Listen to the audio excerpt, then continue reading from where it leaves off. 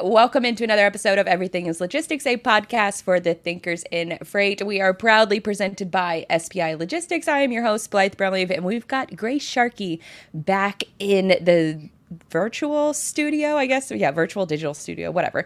But Grace Sharkey, FreightWaves fame. She does like 7 million shows. So she's here doing another one. This is a monthly appearance that she does. And we call it affectionately called Freight Friends, where we dive into a bunch of different topics, usually 1 to 2 main topics. And then we typically have like a favorite, but fun, sometimes fun, conspiracy theories. And then also our favorite logistics of stories. So everybody really liked that logistics of sand stories. I even got like a little copyright notice from YouTube on it, but the creator didn't care. Beyonce's been doing that to me recently on Instagram too, like taking my 2016 posts down and stuff. Dang. It's probably just like a legal team going in and cleaning stuff up. Exactly. Rude. Not for free. No. Not on Instagram. Not today. What's new with you, Grace? How are you feeling refreshed now after Future of Supply Chain FreightWaves conference just happened in Cleveland? You guys did a lot of cool stuff up there. Give us a little recap. Yeah, it was a lot of fun. You know what's so interesting is until I end up getting to this event every year, we've had it in Arkansas in the past. We had it in Cleveland this past year.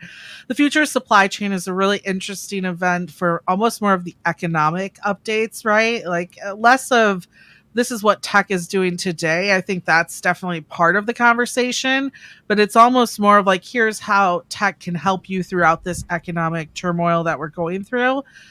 So I really enjoyed it. We got to see a number of speakers who were clearly very involved with the economy and had an idea of what's coming next and what we should be watching for with freight volumes. I mean, unfortunately, there's no crazy spontaneous positive news that came out of it, right? It just a ton of ships for some reason that week like loaded up from China and head their way over here. Nothing crazy like that happened, but I think it's just interesting to kind of hear from multiple people and also too, it's a chance to talk to a lot of the providers in this space and what they're hearing from their customers. And I will say, it sounds like most, especially on the trucking side, brokerages as well, most are realizing like this market could get a tad bit worse. Right now, it's definitely higher rates that we've seen so far in July than we've seen in May and June.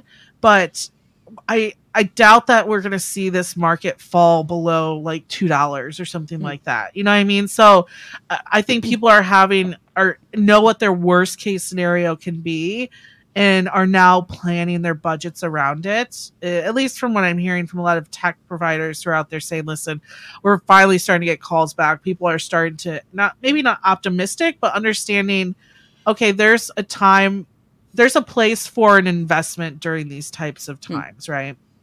And I don't know if you know the answer to this, but I was thinking of it as you were talking. What is, I guess, the dollar amount that carriers should be charging, I guess, in order to just either break even or to make enough to survive? You mentioned $2 a mile. Is that number like $2.50 or $3? Is there any kind of, I guess, maybe insight there?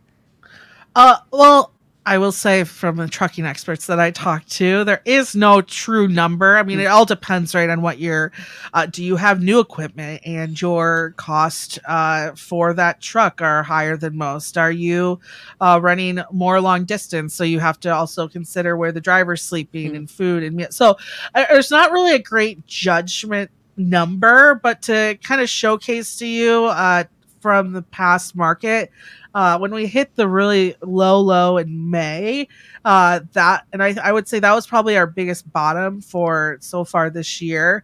That hit around $2.12. And that was about a week and a half before Memorial Day as well. So it wasn't like, I think we saw it ramp up for like the end of the month too. So it didn't stay at that rate for long.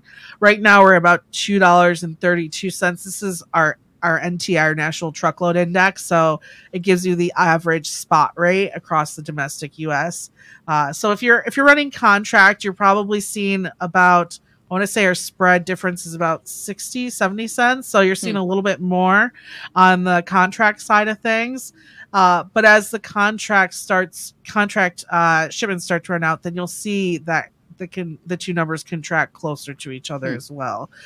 So I will say 232 is pretty great. It's actually, we have a forecasting model as well, and it has forecasted pretty well throughout this season. But I could see this falling back down to that low 210-ish area in the fall, right around, I would say probably around October-ish, November, like right in time for F3. But I could see it falling as student loans start to come back on and people start making that transition into those payments as well. Yeah, because that's all obviously going to impact spending, where a lot of spending is going towards services right now, not necessarily products. So it'll be really interesting to see how the retailers are preparing for the perceived, I guess, holiday shopping season. Exactly. And it depends, of course, like, what we're buying for too. Like, I think I still see a lot of people taking trips. I mean, if we get into the holiday season and people are saying, hey, instead of buying individual gifts, let's take a trip next year or do something, we might not see it in the numbers that we want to. So, and plus you got to think about it. I know you worked in the space, right? Like, then you go into January, and January is always the slowest month for freight. Mm-hmm. So even if there's a little bit of a pick me up, there's going to be a slide back down as well. So it's just put your expectations on, and or up or low, or keep your expectations low, and hopefully you'll be pleasantly surprised. Yeah, exactly. Well, as we are, to sort of give a, sort of a roadmap for today's show, because this actually ties in, the Future of Supply Chain Conference actually really ties in with our first topic. We're going to be talking about the fast fashion supply chain. Then we're going to get into a little bit of the best business models in freight.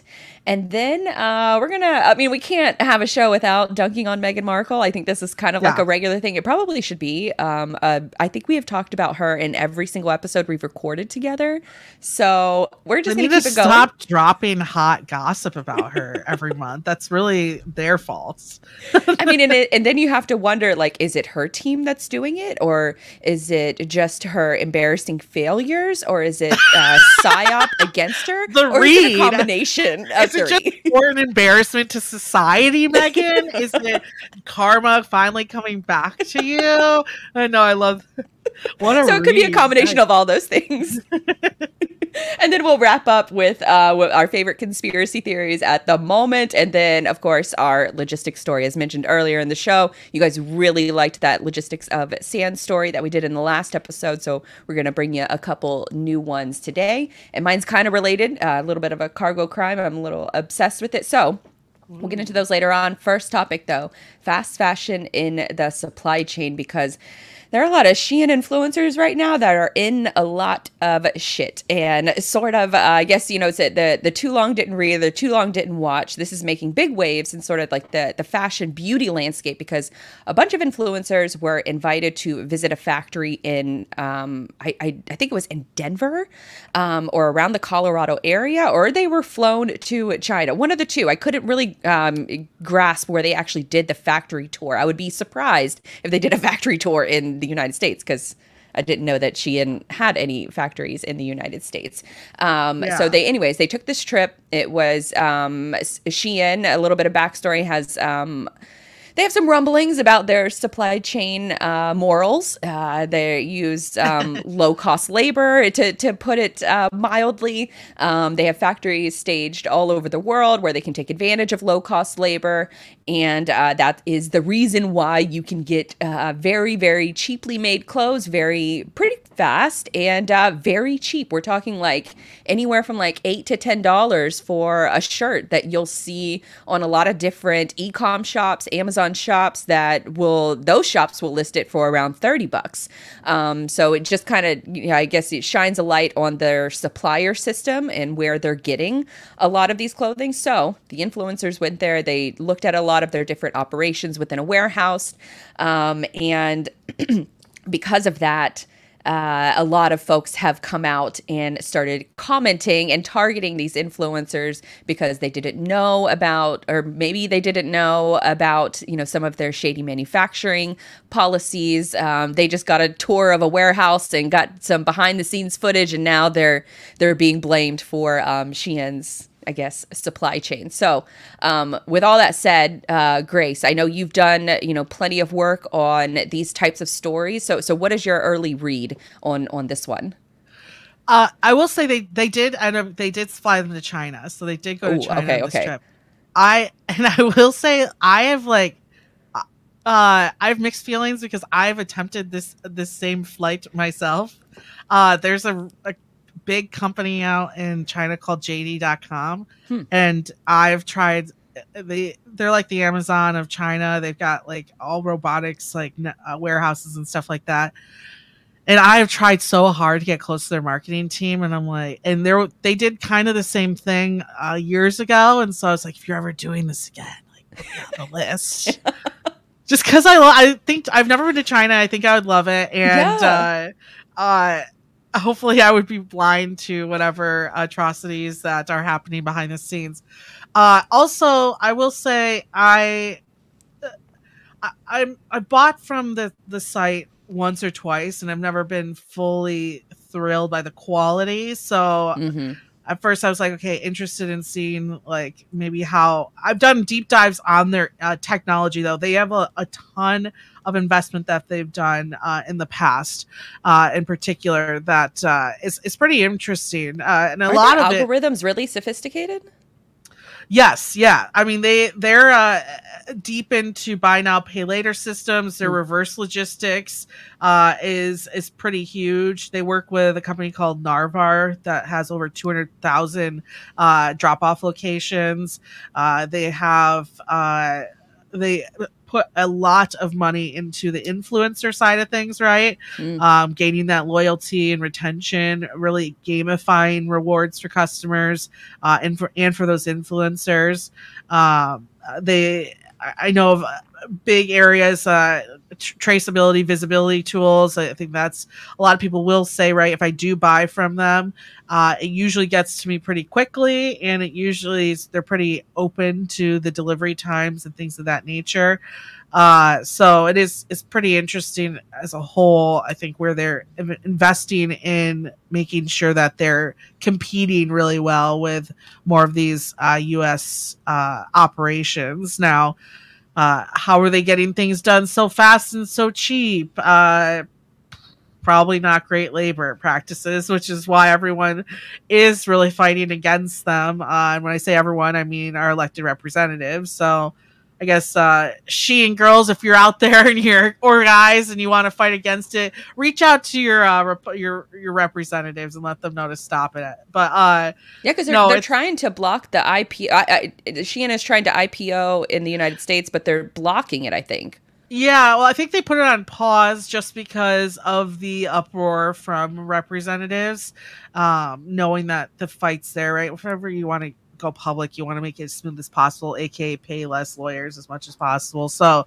I think that's part of the reason they're holding off for now. But yeah, a lot of representatives aren't happy that, and it makes sense. I mean, they are a powerful being. They're anti-competitive in the fact that you're using labor that no one else here is allowed to use. So yeah, I guess I wasn't surprised though that they brought in influencers. It's a pretty smart attempt to try to cover yourselves up, but I think what happened, right, is that backlash on the influencer themselves, knowing whether or not you saw any of it, knowing, okay, well, how no one there asked the tough question of, but you're also in China. Who's trying to ask tough questions? It's like who gets this trip to China? It's like, okay, now that we're here, and right, I'm vulnerable. Everyone wants to pretend as if they're an investigative journalist, and nobody does it more than like the keyboard warriors who see. And I think that there's kind of like a few things going on. I think that there's a little bit of jealousy going on from the commenters seeing somebody get the advantages of, getting flown out, going on these, behind the scenes type tours. And not having access to those sort of same opportunities. And then also, there's, the geopolitical like struggles between the US and China that's another kind of play involved as well. And then there's, the folks who are really passionate about the environment. So it's like all of these things that are coming together, and obviously labor laws as well, and, ethical sourcing, which is just, it's kind of like exhausting at times. So I don't blame like these, because from like a greater point, there's a lot of responsibility that's put on the consumer to know these things, to know the entire supply chain of these big conglomerates, when sometimes you just need a dress in a few days. You just need something cheap in a few days. Yes. So are you, some days I'm not going to have my, morality standards, eyes wide open on every single thing that I'm doing. Mm-hmm. I just think that they got a little, I think the overwhelming majority of these influencers got too much heat when that heat should be directed towards the company, because it's something like close to or 71 companies, or like the top 100 companies are responsible for 71% of emissions since like the 1980s. Yeah. And it's these big corporations, it's in their best interest to put the onus on the consumer. And so if they make it challenging to find out the morality and the ethical nature of the supply chain, if they put that on the consumer, then they can kind of wash their hands of it. And that's what's happening right now with these influencers, because SHEIN is not coming in to help and defend them. It's everyone, they're getting blocked, like they're not getting blocked, but a lot of these influencers have turned their comments off. They've deleted the posts. There's one girl in particular, which I should probably play the clip now. She seems to be the one that is getting a lot of the, ire of folks is being directed towards her, but she apparently, I haven't seen the videos. Some of them were taken down. She deleted them because she was trying to like double down on her message of like, I met with them behind closed doors in Denver. And I think that's where Denver comes from. So she met with SHEIN people in Denver to kind of talk about some of those ethical issues. And she said that she was comfortable with their answers. And so she created a bunch of content defending SHEIN. And so I think that that's why that she's getting a little bit of this heat. Yeah. And so let me see if you know what's interesting too is like, you're exactly right. Like, as much as our generation wants to say like, hey, we stand for these like ESG initiatives and sustainable practices, they're valued at over $100 billion. I think it's the average person has bought 14 items every year from them. Oh, wow. And 28% of US fashion sales is going to them as well. So, wow. Yes. That is huge. So at some point it's like, I say this to people too, on anything political, like, you know what doesn't change things? Yelling at people on social media. Like, take that same energy, write a letter to your representative, go visit them, right? If we're going to fly to China, go visit your representative down the street who's in an office that's completely approachable, and let them know like that's how you feel. But like, bullying a bunch of influencers on TikTok, which, if we want to go down that rabbit hole, is owned by the Chinese. They're being bullied on Instagram too. China's like, win, win, win. Ching, ching, ching. Like, yeah, ching, ching, ching. Which is, God, that's probably not the right phrase to use this, but I mean, like, money-wise. Quite literally, they're like, oh, yes, go make content on TikTok and yell at each other there. That's not good for us either. And tweet it from your iPhones and text it from your iPhones that are also, I mean, how deep are we going to go with this, like, ethical supply chain? Because I would be willing to bet that the overwhelming majority of those, willing to bet all of them, that all of those comments that were made in a negative fashion were coming from a phone that has natural resources that were sourced using a lot of the same corrupt labor practices. So I guess that's not an excuse, but it is something that, from like a fast fashion standpoint, it is becoming, I think, more just aware with our generation, but also with younger generations. I think that's why we're seeing a lot of the increases in like vintage fashion and vintage finds. And I don't, anecdotally here in Jacksonville, there are a handful of shops that have popped up all over Jacksonville, specializing in like, you know, vintage sports gear from like Florida-based teams, or just really anywhere, you know, people getting rid of their old stuff, and they're going to thrift stores and they're finding them and they're sourcing them themselves and then selling it in their retail shops. So it's shops specifically designed to is it rethread, or not rethread, but yeah, I guess upscale. I don't know what that phrase is called, but it's basically just making sure that the clothes that you're buying has a certain shelf life where you can reuse them multiple times, multiple, decades, versus like the SHEIN clothes, which, you know, may fall apart after a couple of days. There was one shirt I bought from SHEIN, and this was totally my fault, but I tried to put an iron on it and it melted right to the iron. So it wasn't, it's not the best made stuff either, but let me play this clip really quick, because this is the chick I was talking about, that is, she's facing the most because she's doubled down. She has since gone and deleted a lot of those posts. But this is her sort of explaining. Hopefully we can hear the sound. Please, God, let us hear the sound. Feel like a show. It didn't feel like something was quickly put together. Influencer Danny Carbonari is speaking out against growing criticism after posting glowing reviews of SHEIN's operations in China. In an almost 12-minute video, the influencer begins by saying she is imperfect and can take accountability for her actions. She describes being interested in the brand over their size, inclusivity, and affordability, and said she's friends with someone who worked there who helped make further introductions.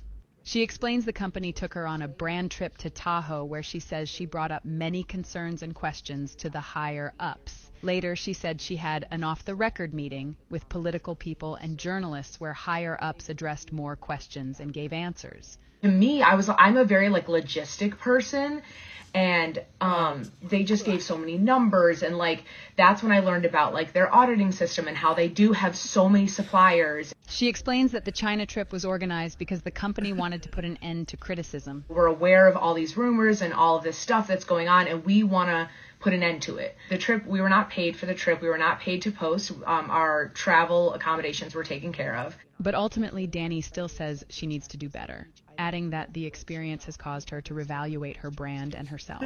I should have done more research. And I think content creators in general, we don't do enough research. And I think especially plus size content creators, we're just so happy to be included. I'm, sorry and sad that a lot of people that don't know me, are so angry and upset. But the best thing that I can do moving forward is to lead with the same intention and authenticity I always have, and add in doing the research, doing my part.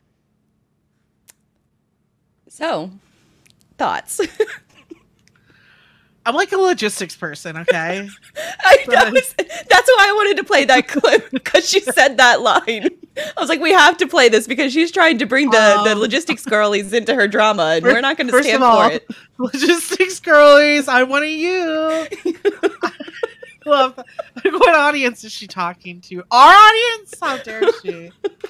She's starting to creep in. They found out. I also love that they actually like forced her into labor too. How Chinese of them. It's so awesome. Like she's at one point literally packing boxes. Like, this is perfect.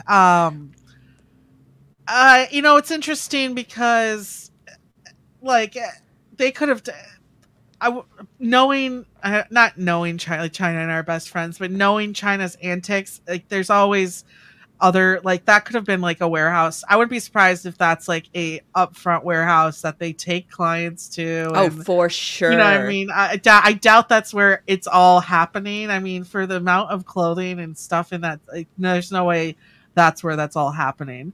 I will say I hate apology videos. Just like do it and move on. Like I don't know why people spend this time like, oh my God, I made a mistake. Like, no, you got a free trip to China. Like, great for you. Yes, like double down on that. Yeah, like who would, We've seen, you know, some of these logistical operations up close at like the Manifest conference, for example, where you can see these robotics and like these intricate systems that it truly is fascinating. And I can totally empathize with getting an opportunity like that, being able to getting a flight, getting travel accommodations to go to another. Most people would not turn that opportunity down. Yeah. I would have had a lot more respect for her if she just doubled down on it and she just said, hey, you know, this is what I'm doing and this is why I'm doing it. And 90% of y'all would do the exact same things. 90% of y'all would take this trip.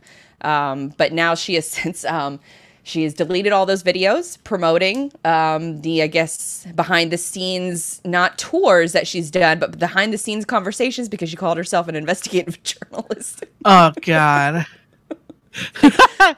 Ma'am, you take outfit photos. You are not an investigative journalist. It's a completely different skill set. She's a logistics person and an investigative journalist. It's like, we do not accept you. Yeah, exactly. The I know those people. Say no. They don't have time for whatever you're doing right now. Oh my God, that's so funny. You know, it's tough because I am excited when you talk about visibility tech in this space. I think it'll be much easier as we move forward to get more insight into like our supply chains and be able to say, hey, this is who I'm buying from. This is where the product's from. It's just, you know, let's play men for this one, because at the end of the day, we just need dresses sometimes for events to look good really fast. And if society hadn't put that pressure on women for hundreds of years, maybe SHEIN wouldn't be what it is today. So I need to actually link in the show notes. That's my conspiracy. I embarrassingly like know very little about like the fast fashion supply chain. I should know more, but I think a part of me for a long time did not want to know, because it's almost like, you know, where, you know, when you start asking questions of like, where did the eggs come from? Where does meat come from? And then you start diving into a lot of those different questions. I don't want to know those answers. I just want to be in peace. And it kind of goes back to like my earlier point of like, so much of this responsibility is put on the consumers. And so if this responsibility is put on the consumers, there's a certain level of exhaustion that comes into play where sometimes you want to be really, really morally a good person, and sometimes you need to dress in 2 days. It's going to happen. Some days your morals are going to be a little bit compromised, and I don't think that, you know, consumers should bear that responsibility, you know, all of the time, where, like I said earlier, there's the top 100 companies have contributed to more than 70% of emissions since the 1980s. And so that's where the blame should be. That's where the change should be. But that YouTube video talked about how, you know, where did fast fashion, you know, sort of, where was it born? And when did the concepts of like fashion begin? And, you know, how did they start, you know, replicating outfits? Because before, fashion very much was like one artist made clothing for one person, and it was somebody who was very well-to-do, royals, you know, that sort of market. And it wasn't until the early 1900s that these machines started being industrialized, and that's when fast fashion started. So it was like English countrysides. Apparently what happened is, and all these farmers were kicked out of their lands in like the British UK area. They were kicked off their land. And when they were kicked off their land, they were forced to move into these bigger cities. Well, the bigger cities had all of the factories in it. And so that's where the concept of fast fashion was born. And then when it became like, you know, politically not good to have those fast fashion factories in the UK area, then they started searching for other areas. So they started searching for other areas of the world to outsource that part of the production. And that's how, you know, fast fashion was born. So I thought it was super interesting that, you know, a lot of those same issues that were developed in one country were just, they knew of them, they knew of these issues, and they still chose to outsource to other countries. And so that's where like the onus of, you know, greenwashing comes into play, which is starting to become, you know, more apparent. You know, a lot of food brands will use the phrase like organic, there's no sort of government regulating body that can determine if something is truly organic or not. It's kind of a marketing ploy. So now we're starting to see this with retailers who are saying like, oh, sustainably sourced, but then you do a little bit of digging and they're not so sustainably sourced. So one app that I did find that can help you if you are looking to maybe start slowly changing your habits, your purchasing habits of getting away from, I need the dress in 2 days to these other brands. And one site that you can look this up is called Good For You. And so they will basically go to a brand's website. They have a certain amount of criteria on where the sources come from, what the labor, what the workers' labor environment looks like, and then return shipping and how long what kind of materials are in the stuff that you make.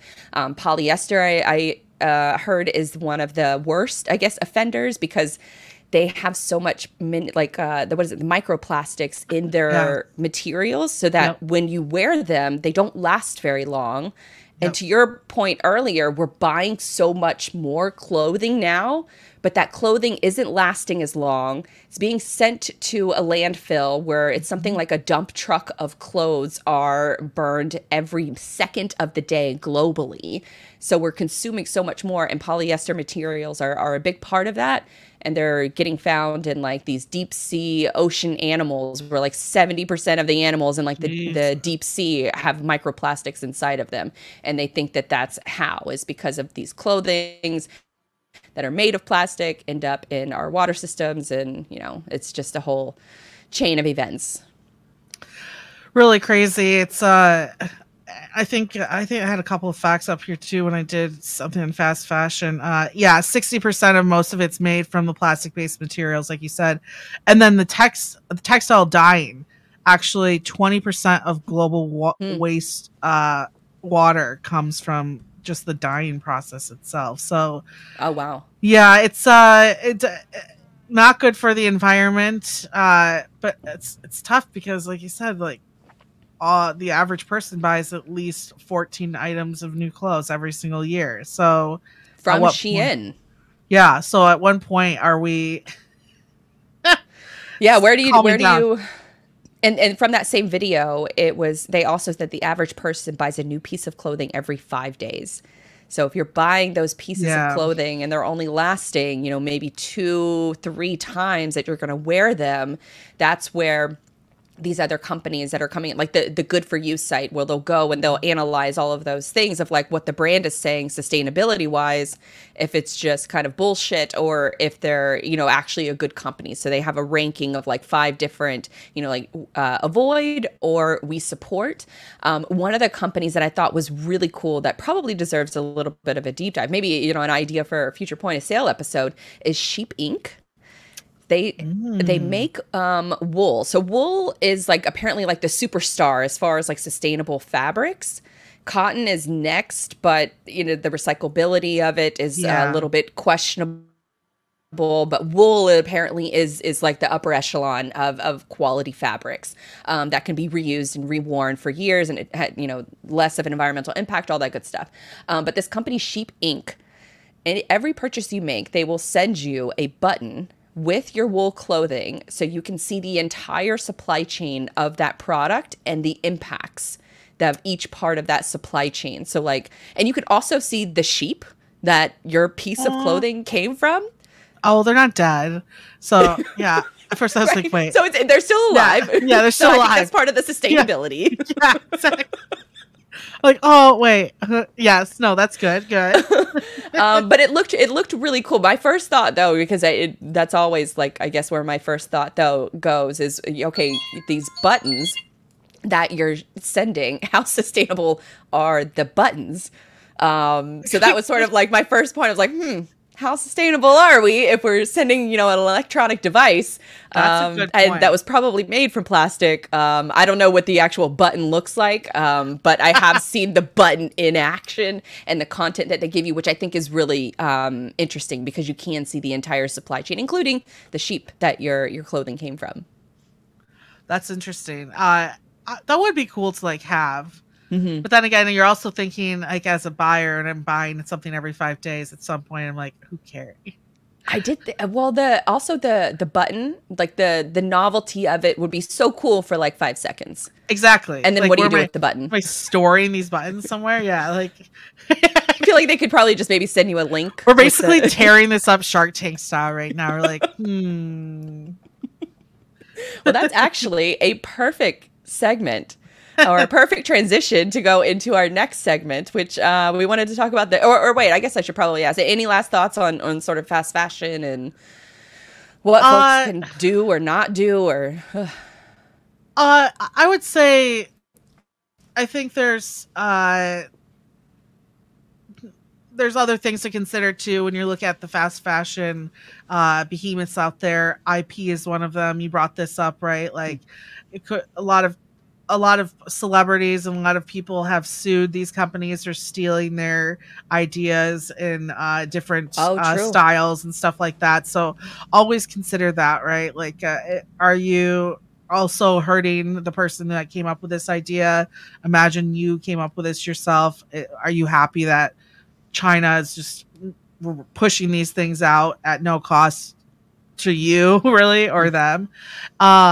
That's another thing I have with it. But it's also, I think, just being reasonable as a consumer. If you don't like it and you're going to stand up and to the point where you're going to shame someone on Instagram about it, you better not order anything off that site again, right? Like just talk the talk, walk the walk type of situation, I think is big here.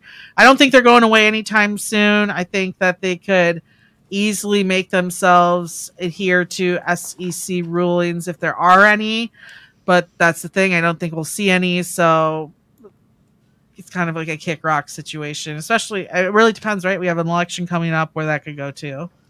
Yeah, pretty well said. So I guess to be continued, especially in that world. But I'll leave a couple of those helpful links in the show notes should you want to, sort of take your, I guess, morality to the next level and start searching for, these companies that are trying to do good and they deserve to be supported, because that's a really good point you brought up about, some of these smaller designers and creators who are coming up with these different outfit ideas and then they're getting counterfeited, essentially, which we all know the counterfeit market in China is ridiculous. Yes. There's hardly any kind of laws to protect the Etsy sellers have been going through this. Even, some of the shoppers on Amazon who sell custom items, that is what happens, which is super interesting, is that a lot of these companies will rip off the original design of American companies, and then they'll get all of these other shops or all of these other fake accounts to try to review bomb or to try to, get takedown notices for the original creator of it. So there's a lot of kind of I guess retail warfare that's going on in addition to the ethical nature of the where you're buying the products. So there's a whole lot of strings to pull on that discussion, but felt like we needed to defend the logistics girlies out here from getting infiltrated. You know me, guys, I'm about logistics. What's funny is that she said logistic. She didn't say logistics. Yeah. dead ringer. You know me, guys, I'm about logistic. Oh my God. All right, let's move on to our next topic, which, speaking of, Shark Tank that we mentioned just briefly, I want to talk a little bit about the best business models in freight. Behind the scenes, I mentioned earlier that SPI Logistics is a company that is title sponsor for this podcast. So I've been creating some content on the side to add to my site in order to create these helpful guides, sort of helpful resources, and then promote the interviews that we've been doing with those freight agents. So it's a freight agent model, which for folks who don't know, a freight agent is essentially someone who has, a couple customers, maybe a handful of customers. You have a book of business as a freight broker. You then go out on your own and you start managing those customers and managing them yourselves. And now I don't know how long, freight agent programs have existed. I imagine they've existed for a while, but they haven't really been marketed too well. And so that's where I'm, coming up with these guides just to sort of be that helpful resource for them. But more and more I think about it, I'm wondering if the freight agent model is one of the best models for entrepreneurs in freight. And I'm curious to hear your thoughts, because for folks who don't know, if you have your book of business, if you're a freight agent, you don't have to worry about technology upgrades. You don't have to worry about, back office, accounting, things like that. The parent company, whoever you're part of that program, takes care of all of those things for you. So you can just focus ideally on your customers, maybe getting new customers, but primarily you're working with a handful of customers and you're moving their freight. And if you can, it's a really lucrative also position as well. Much better than, sort of, I guess, working the pounding the phones at like a big time 3PL. I won't name any names here, but I think it's one of those models that is really, really underserved, and it's one of those opportunities that if I wasn't so annoyed with like the freight broker floor, I probably would have gone into something like this. What are your thoughts on sort of the freight agent model? Because I know you had some ideas on what maybe some other good business opportunities would be. So I think I have mixed feelings on it. It really just depends on how it's actually set up. I think that for a younger person just getting into the business, it would be a lot more difficult to, I think, get ramped up and going. I think if you're one of those individuals I know a lot of freight agents who have been like shipper managers in the past and they kind of transition into this role. I think you're right. It's a really great way to make a living. But it depends on who you're working for. Like, I know also though, a lot of freight agents, you take just as many calls after hours. You don't really have a team to fall back on as much as you would if you were at a larger brokerage. Now, I will say larger brokers, you do that stuff too. Like ask people to answer the phones late at night. To say that you wouldn't do that at either or is probably not fair. But I would say as an employee, I do like the agent model. I think there's been some pushback away from it for a couple of reasons. One, a lot of like tax law, right? How you're paying the agents, how are they full-time employees? Are you dictating their work? Kind of like the whole ABF type of situation, or AB5 situation that you've seen like with drivers out in California. Like that kind of those issues have come up, because I know there was a time where we're considering doing more of like a freight agent program in my past, but the way that we'd have to pay them and pay taxes like just wasn't convenient. So for either side, there's people losing money on both sides, so that was part of it. I also would be a little bit fearful of like regulations that could potentially come up. Like right now, I know that the FMCSA is looking to redefine what a dispatcher, a freight agent, and a broker is. So being in that kind of space, I would be nervous to maybe enter until, I'm sorry, I don't know what I have going on right now. That's needs an alarm, but I'm late. So yeah, I don't know. I think you also get less control over it, right? So dependent on the agency and how it's developed, sometimes like the parent company will let you pick a name, right? Landstar, I think, has done this a couple times, right? Where their offices kind of go by different names.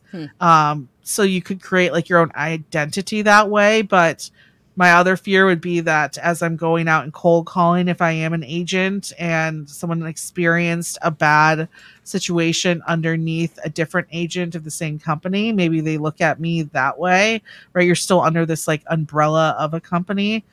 So it depends. I'd have to look at it. I'd definitely say if you're going into an agent role, like check all of your paperwork, ask about 401k. That's also my fear, right? Is that a lot of time agents like look at it like an Uber driver. Like, yeah, you're making great money up front, but are you 1099? Are you considering their taxes that you have to pay? Are you considering the benefits that you might have to pay for yourself and all of that? Is that worth the time?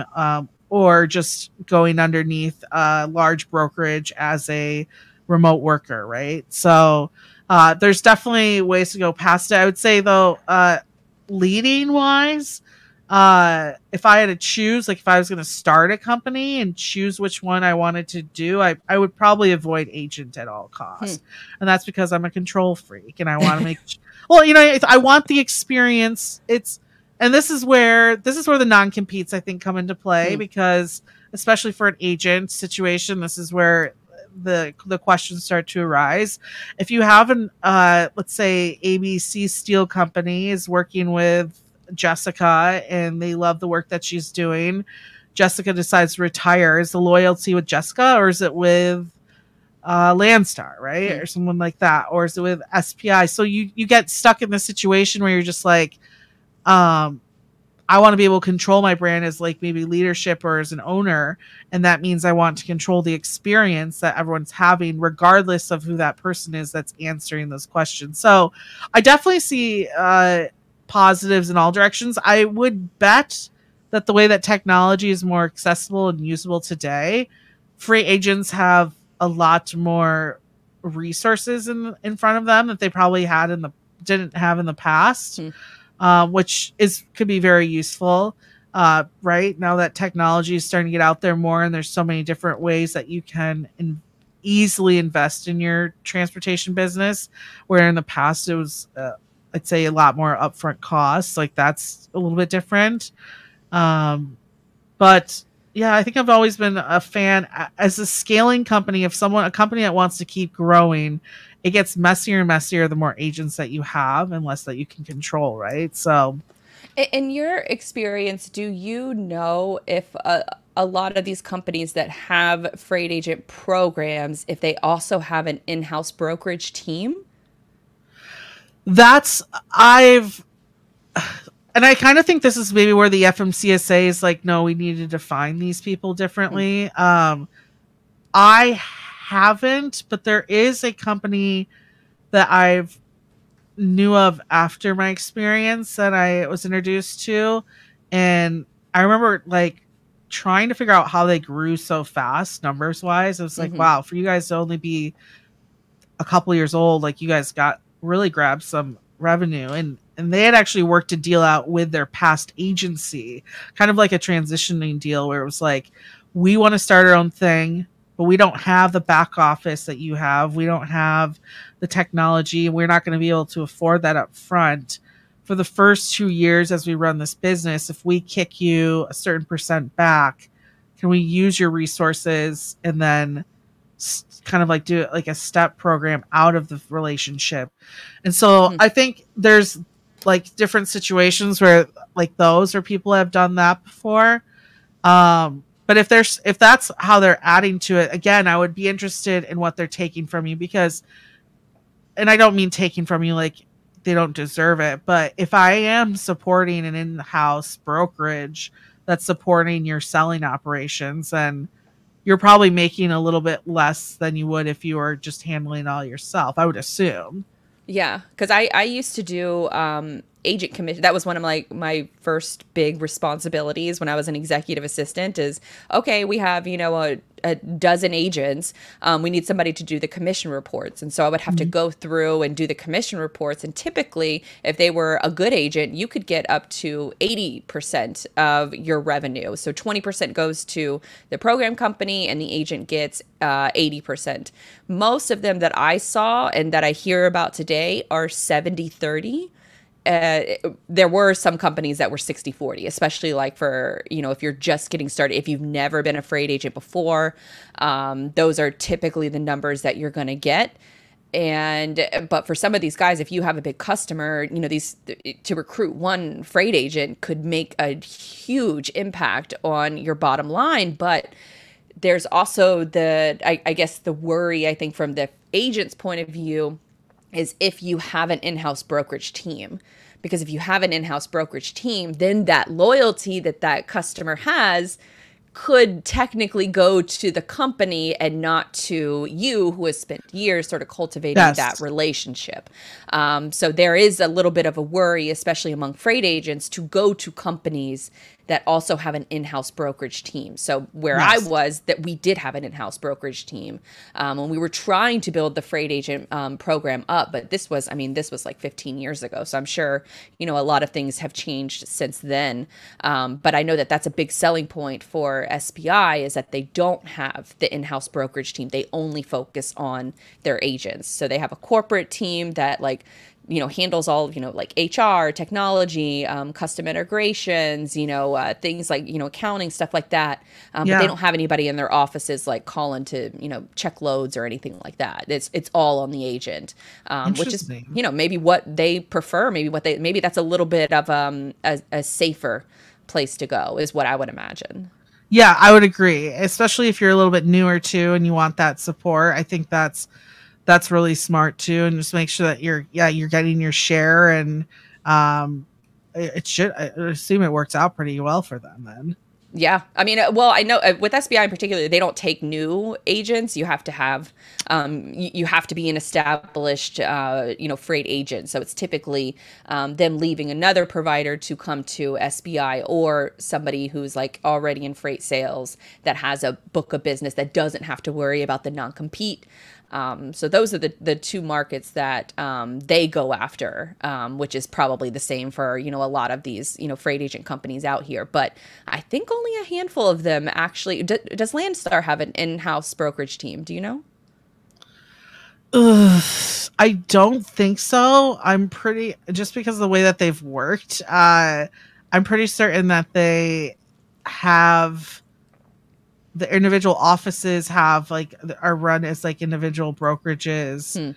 Like as an agent, you can kind of grow your own office, right? Yeah. And that's how they kind of support it instead. But that's a good question. I'm not. But it might also be a little bit different for them too, because you have to get your licenses and stuff like that. So as like a broker, are you still buying those licenses if you're afraid? It's all good questions. I guess I should ask the podcast sponsor. Yeah, and that would be that would actually make for a great future conversation on what is the nuances of these things, and what does it matter and why. But I know that one point of, do you have an in-house brokerage team or not, matters to agents in particular, because they don't want the competition from the in-house brokerage team to take their customers, or have the threat of that or perceived threat of that even happening.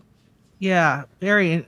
Yeah, see, it's interesting. I'm looking up so there's a so like for instance, for Landstar agent program, it says become a satellite office for shipment transport. So Don Ellis. And I don't know Don, so if good service, bad service, I don't know. You figure out yourself, audience. But so Don's like built his own satellite office up called Shipment Transport that works underneath the Landstar MC, right? And so it looks like he's got contractor. You can be a contractor where you basically do what he's doing, an employee. See, and this is like, you get health insurance. So that's the biggest thing, is I would be concerned less with like how I'm backed up and more about how I'm being compensated as a whole, because the contractor side of it, which is more the agent side of it, is like tax benefits from owning your own business, right? So you got to figure that all about yourself. And then the other very one, complicated. It is, and that's I'm finding that out right now. People think that stuff is a lot easier than it is, and it's not. And that's what my biggest fear is, that people get, into this, and then they get hit with their tax bill, not realizing, 70% commission's all great until 30% of that's taken away in taxes at the end of the year too. Or if you hire an accounting team to take care of it and they miss one of those payments, and then the IRS comes back on you a year and a half later, which is currently what I'm experiencing. So, yeah, exactly. It's not fun. Even if you hire a company to take care of it for you, it's still, that little line on your taxes that you have to sign, that even if a CPA, did these for you, you're still responsible, and yada, yada, yada. This is interesting. It says any direct customer brought to the agency by you at the time you joined us will pay 6%. We will pay 6% commission on Landstar trucks.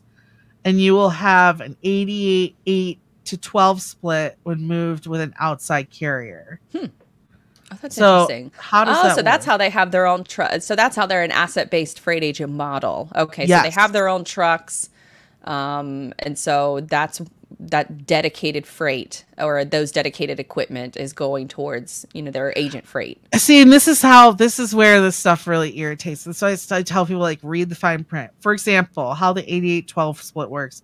You take the total you're billing the customer, and you have 88% to work with.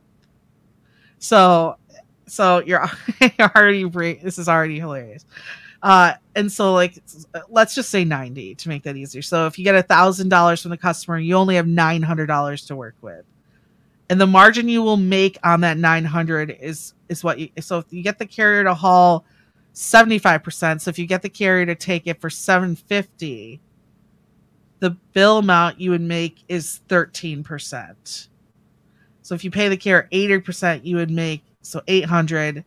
You would make 8% of that $100 of that difference. Yeah, so you're making $8, and see how, like, that, like, even when you say 88, that's not what you think at the end of the day. So that's where it's like, commission plans are really interesting to me, and so I'll just always read, especially if you're going down the agent route, just read them really, really well, because I mean, you're basically making $8 a load. And how many that's the other thing, right? How many loads can you book without losing your mind in a day? Right. And so you're still probably doing all of the tracking and all of the communications, and did the driver fall off? You got to find another one. Like, you're probably still doing all of those things. Exactly. So let's say that you're like a badass. I forgot I was on the radio, if I could swear.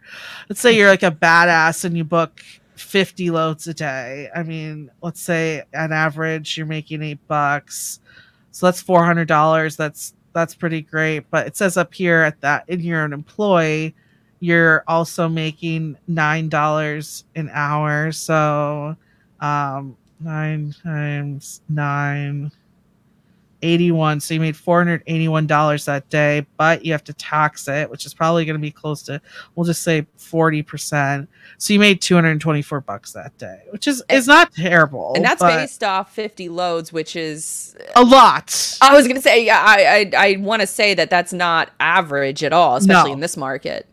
No, like that, I'm assuming you've worked there for a couple of years. You got some company takes like 20 loads. Yeah, that's a lot of work. So yeah, you're basically making an average salary at the end of the day. And that's where agent models annoy me, because they do all this stuff that makes it look really fun and easy, and then you end up just making a teacher salary at the end of the year. It's like, which is all the more reason to research those freight agent programs before, and search best freight agent program in order to find. And it kind of goes back to, like, for me personally, I think we've talked about this in the show before.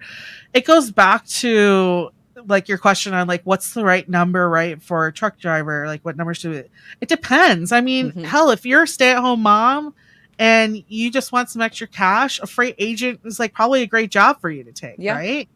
Like, that's not bad at all to contribute an extra $30,000 a year to your household with. Yeah, that's not insignificant. No. So the job might and that's not from be one company based on, like, loose math that we're doing, in 30 seconds. Exactly. So take it with a grain of salt in that regard.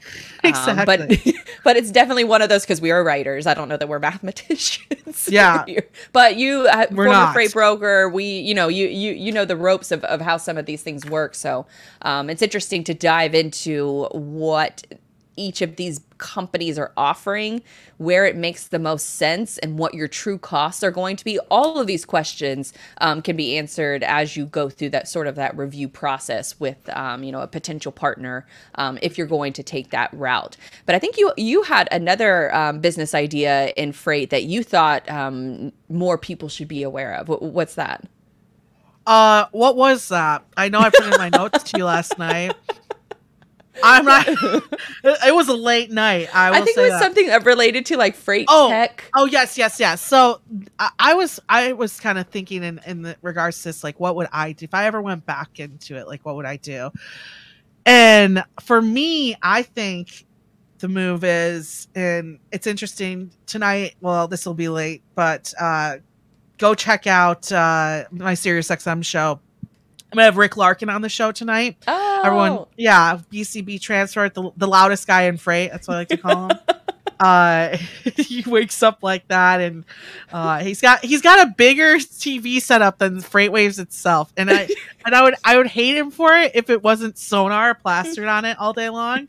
Like it's just awesome advertising for us. But I was learning about some work that he's been doing with a company called Optimal Dynamics. And long story short is they help companies like BCB Transport, other logistics companies, take a hold of their data and really start to optimize back office processes and decision making, right? Like, how are you choosing what load to put on a carrier? And they really try to dismantle the thought process of someone like Rick, who's run a trucking company for decades, right?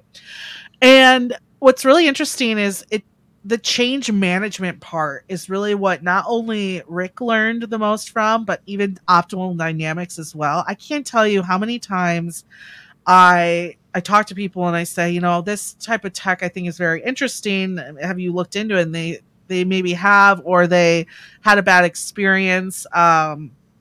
I see this a lot too, like when people trying to look into like outsource, maybe use companies like Lean Solutions, things like that. And whenever you're making an investment into that type of space, it takes change management. I was having a really great conversation with Evan Shelley about this at the Future Supply Chain, because the easiest change management is telling people stop doing that and start doing it this way, and just stop. Like, well, what if we just stop and as humans, like, we want to stay so close to like what we know and the actions that we take on a normal basis, right? Like, whether it's like when you shower or how often you're exercising, right? It's like we get stuck in our ways and we want to push against what people are telling us just because we're not comfortable with it, even if it's best. And I think that's a lot of the work I was doing before I entered into the space that I'm in now. And I find it really interesting how we need people still. We need the human mind in this space, but we also need to leverage the technology better. And I love being able to, there's nothing I find more fulfilling than sitting with a entry-level employee or a lower-level employee who's in it every day grinding, and you get them to maybe do something a little bit differently, and it clicks, like it works, and they see it and they're like, oh, okay. Like that, I think, is so much fun. And that's where technology really starts to work. And that's where, Rick himself was even, they ended up finding that he could run the operation making the same revenue he's doing with 16 less trucks than he was. So flip that around. They were able to find ways for him just in the fleet he had alone to increase revenue per truck by almost 20%.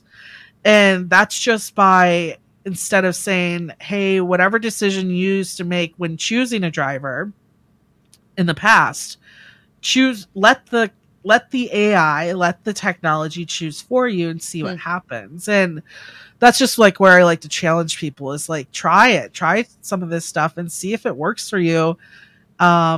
And the other side that I find interesting is like, why won't you? Like, what's keeping humans like so focused on doing things old school that they're not willing to change a little bit? So change management, I think, is going to be huge in this industry. The more tech that we add, the more data that we consume, change management is going to become, I think, pretty big. So that's where I would eventually like to get into at some point. That's there's a gentleman by the name of Eric Kimberling. I think I'm pronouncing his last name right, but he focuses specifically on change management at the software level.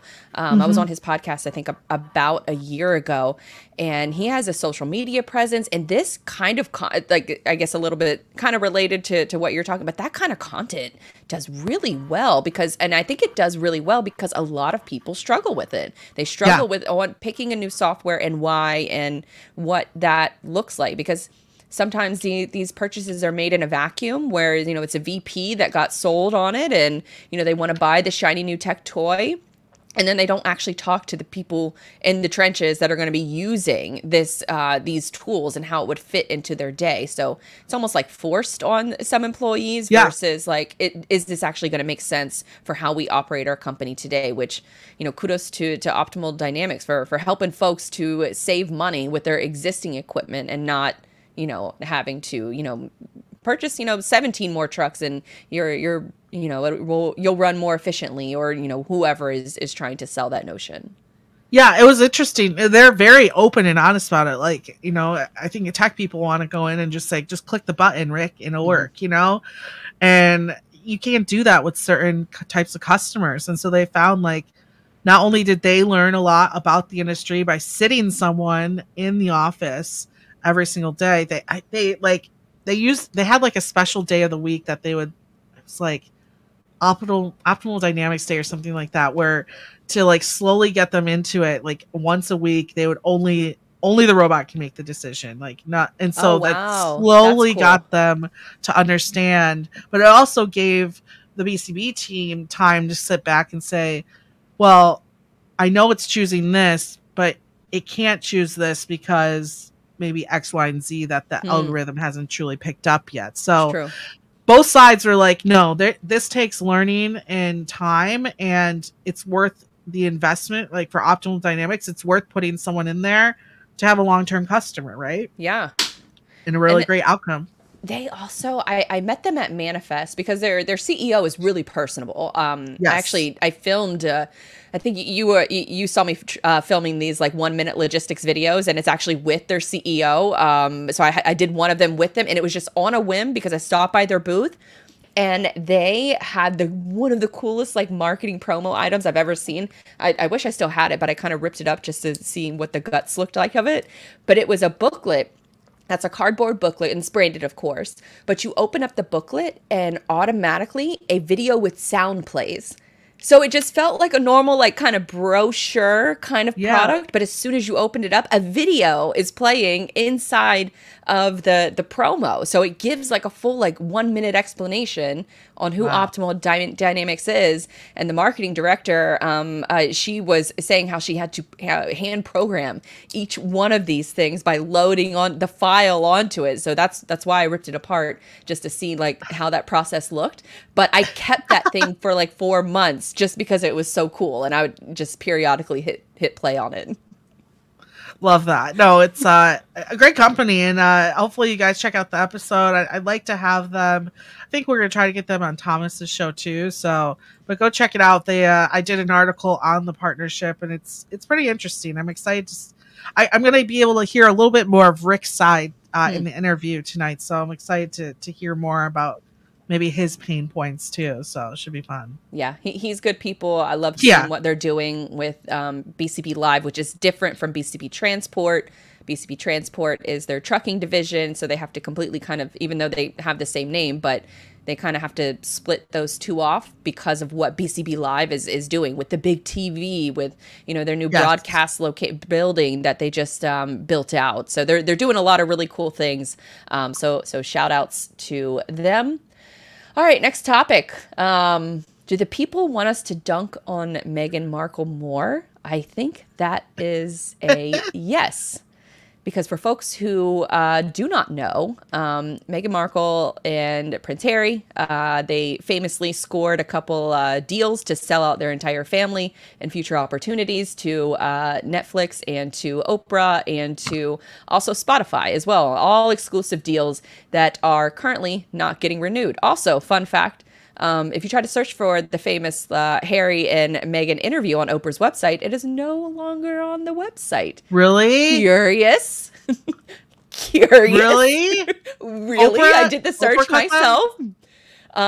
What I think happened is because they spilled so Oprah, wants to get in with the royal family and has wanted to for years. But you got to play ball if you go in with the royal family. They'll give you news. They'll give you access, but they're a lot like the NFL, where if they're going to give you access, they're going to dangle it like a carrot. And if you don't do well with that access, you're not going to be approved for future scoops. So, yeah, so that interview was conducted, but I would imagine that Oprah regrets that now because she is no longer in the royal family circle. Which brings us back to all of those exclusive deals that are evaporating very, very quickly. And one of those is the podcast archetypes. So crazy, dude. So insane. Are you going to share with everyone what happened? No, go. You sound like you're ready. So apparently this chick wasn't even doing the interviews the whole time. They sent an intern in there, and then the intern was asking the questions, and then they just recorded over her speaking, which puts the whole not Whitney Houston, oh my God, Mariah Carey episode into a complete different view for me, because now I understand why she got so mad so fast, because some little intern over here, first of all, Mariah Carey can you imagine? Mariah Carey shows up to this little booth and she's like, okay, who are you? Like, we're talking about Mariah Carey, like the most diva-ass person in the whole world. And then this little peon of a person who no one's ever heard of starts talking to Mariah Carey about how she's a diva. And I would have been, I put, like I said, that whole episode put into perspective, because I thought that she was just upset with the way that, what's her name was talking. Well, because Megan asked her, so archetypes is, I guess the thought process behind it, if I'm trying to put myself in her mind, was she wanted to pick a movie star and then a phrase that has quote unquote negative connotations to it. Yeah. Try to make it empowering. That was her goal with the podcast. And so diva was the phrase for Mariah. I forget what the phrase was for Serena, but to your point, she's inviting these very high caliber people that are showing up to the studio that Spotify paid to have built inside of her own house, Meghan Markle's house, because she could not, she wasn't producing any episodes. And so they thought, if we build a studio in your home, it will make it a lot easier for you to produce more episodes. That did not work. What was she doing this whole time? She had 26 people.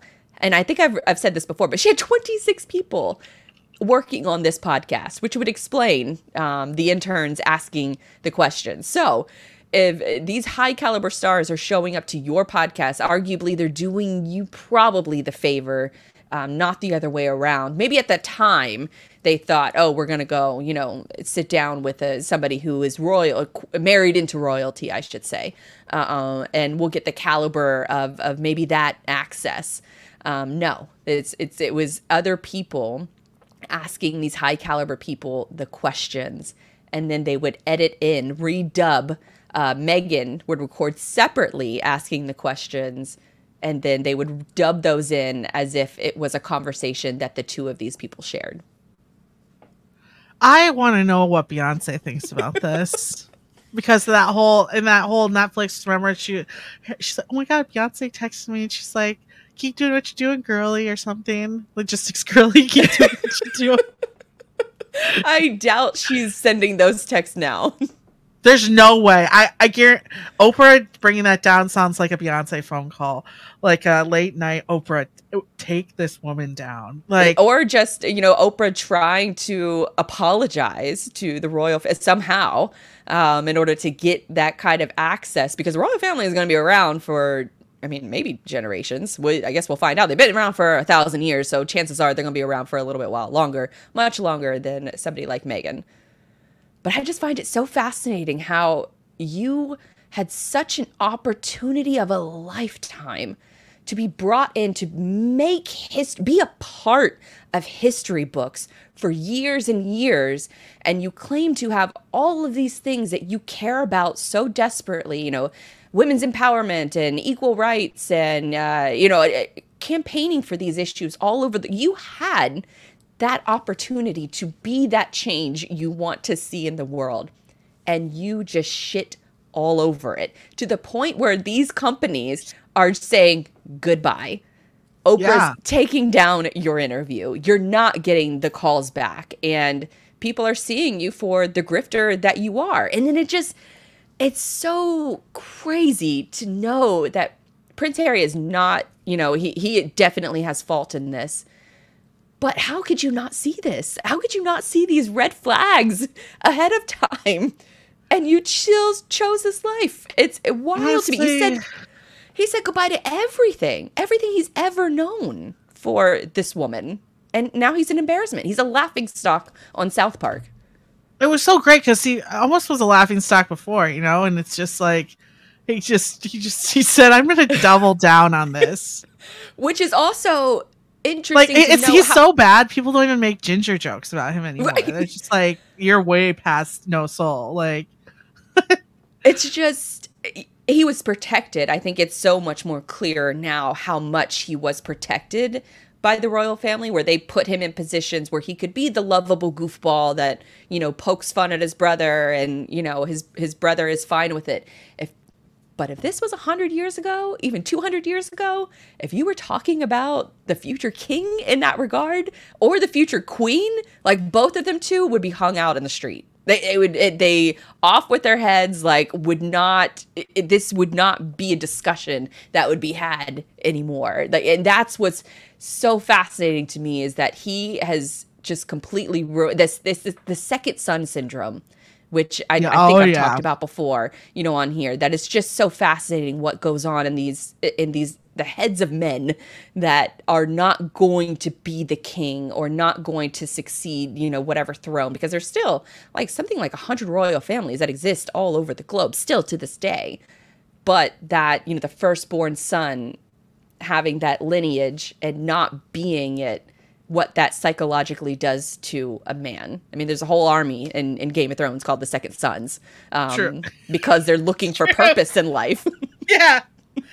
That's why I was just thinking, I was like, what do these people do? Like, what are their lives like? Do they just like wake up and then like, do you think he knows how to pay regular bills? No like way. He's at 40 years old. You don't know anything. Like even laundry, like I'd be interested into like knowing, and that's why, right, when all this came out, like what their budget needed to be and all this shit, and it's like, what are you talking about? Like, yeah, that's sure budget if you're gonna live in like LA, but why don't you live at somewhere normal, right? You want to be normal so bad. No, wow. It was all a ruse, but very fascinating, very, very. I guess the comeuppance has come, and I'm cheering it on the entire way. Even one of my I guess love-hate creators who was very like pro Meghan Markle for the last like 3 years. She will look for a way to defend Meghan. Over the last couple of months, though, she's kind of it's interesting watching her content shift away from covering anything Meghan Markle related to now she's focusing on like Kate versus Camilla and making up stories there, which is just, it's like, wow, we're just watching her, the transition in real life as we speak. Oh my. It's funny because I was like, I wonder what Spotify stock is like. Because even I'm sitting here and I'm like, wasn't Kim Kardashian supposed to do like a podcast too for like a ton of money? When did that come out? It didn't. And that's where the fault is also, there's a partial blame for Spotify as well, because you made all of these investments into celebrity talent to create content when a lot of this, they're not experienced podcasters. And podcasters, it's a long game. It's a lot of hours of investment. You're not going to, make, I mean, unless you're like Conan O'Brien or somebody who can make that transition from TV to podcasting, pretty seamlessly, which he has done. There's not many other people that can do that. And there's not, with podcasting, it's a long game. And I think for like a Kim Kardashian type of person, it's very like short thinking for her, maybe. Oh yeah, no, it's not doing too hot. At least over 3 years. So I was like, what's their stock like? Right around, because I think 21 was when they started announcing all these different things. That was 364. They're at 156 today.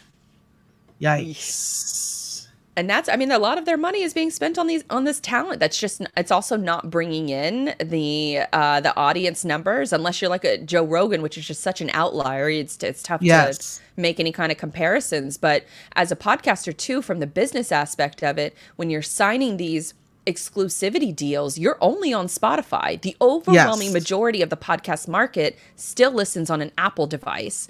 And so you're just cutting your audience, or your potential audience, by 60% just by going exclusive to Spotify. So it's a little bit tougher to gain that traction, even when Spotify is like artificially pumping you up to, like, you know, the top 5 spots, which is exactly what they did with Megan's podcast when it first launched. They said it was something like the 3rd overall podcast in the world, or at one point it, you know, for maybe like 2 hours, it beat out Joe Rogan's. And I'm like, yeah, not a chance. Now, the Spotify just took that podcast and pumped it up in their ratings in order to try to make, you know, a buck back on these failed investments, these failed exclusivity deals. And I think it's going to be a tough road for a lot of different shows if you choose to go the exclusive route.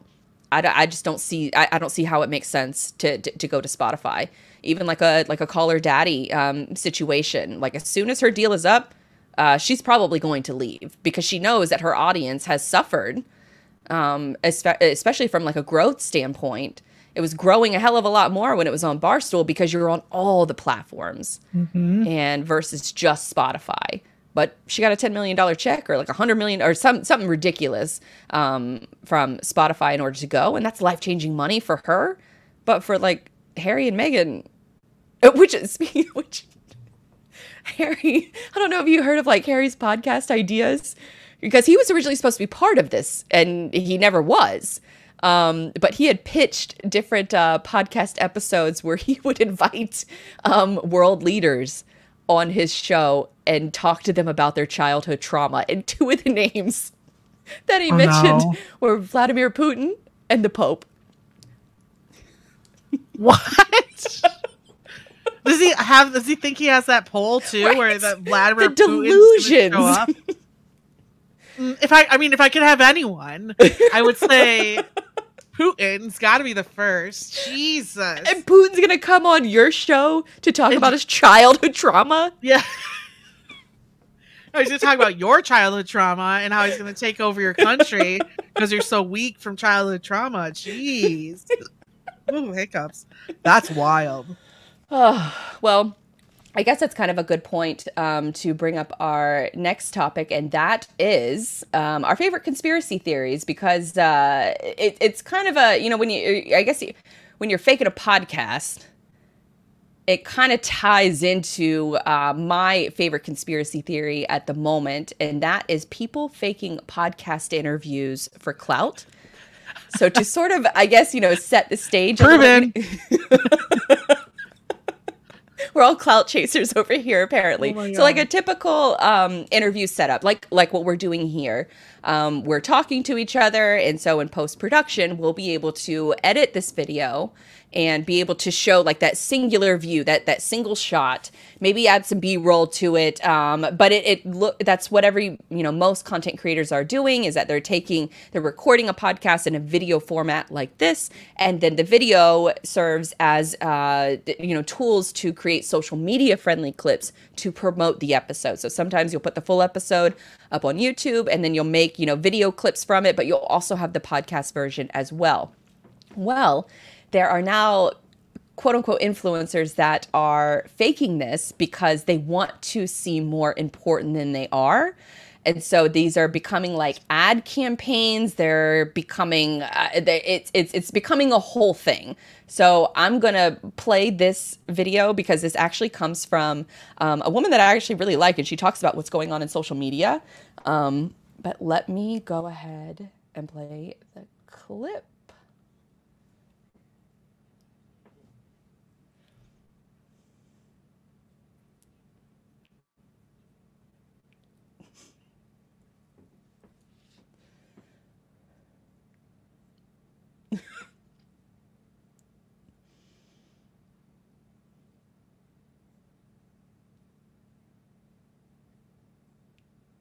Check.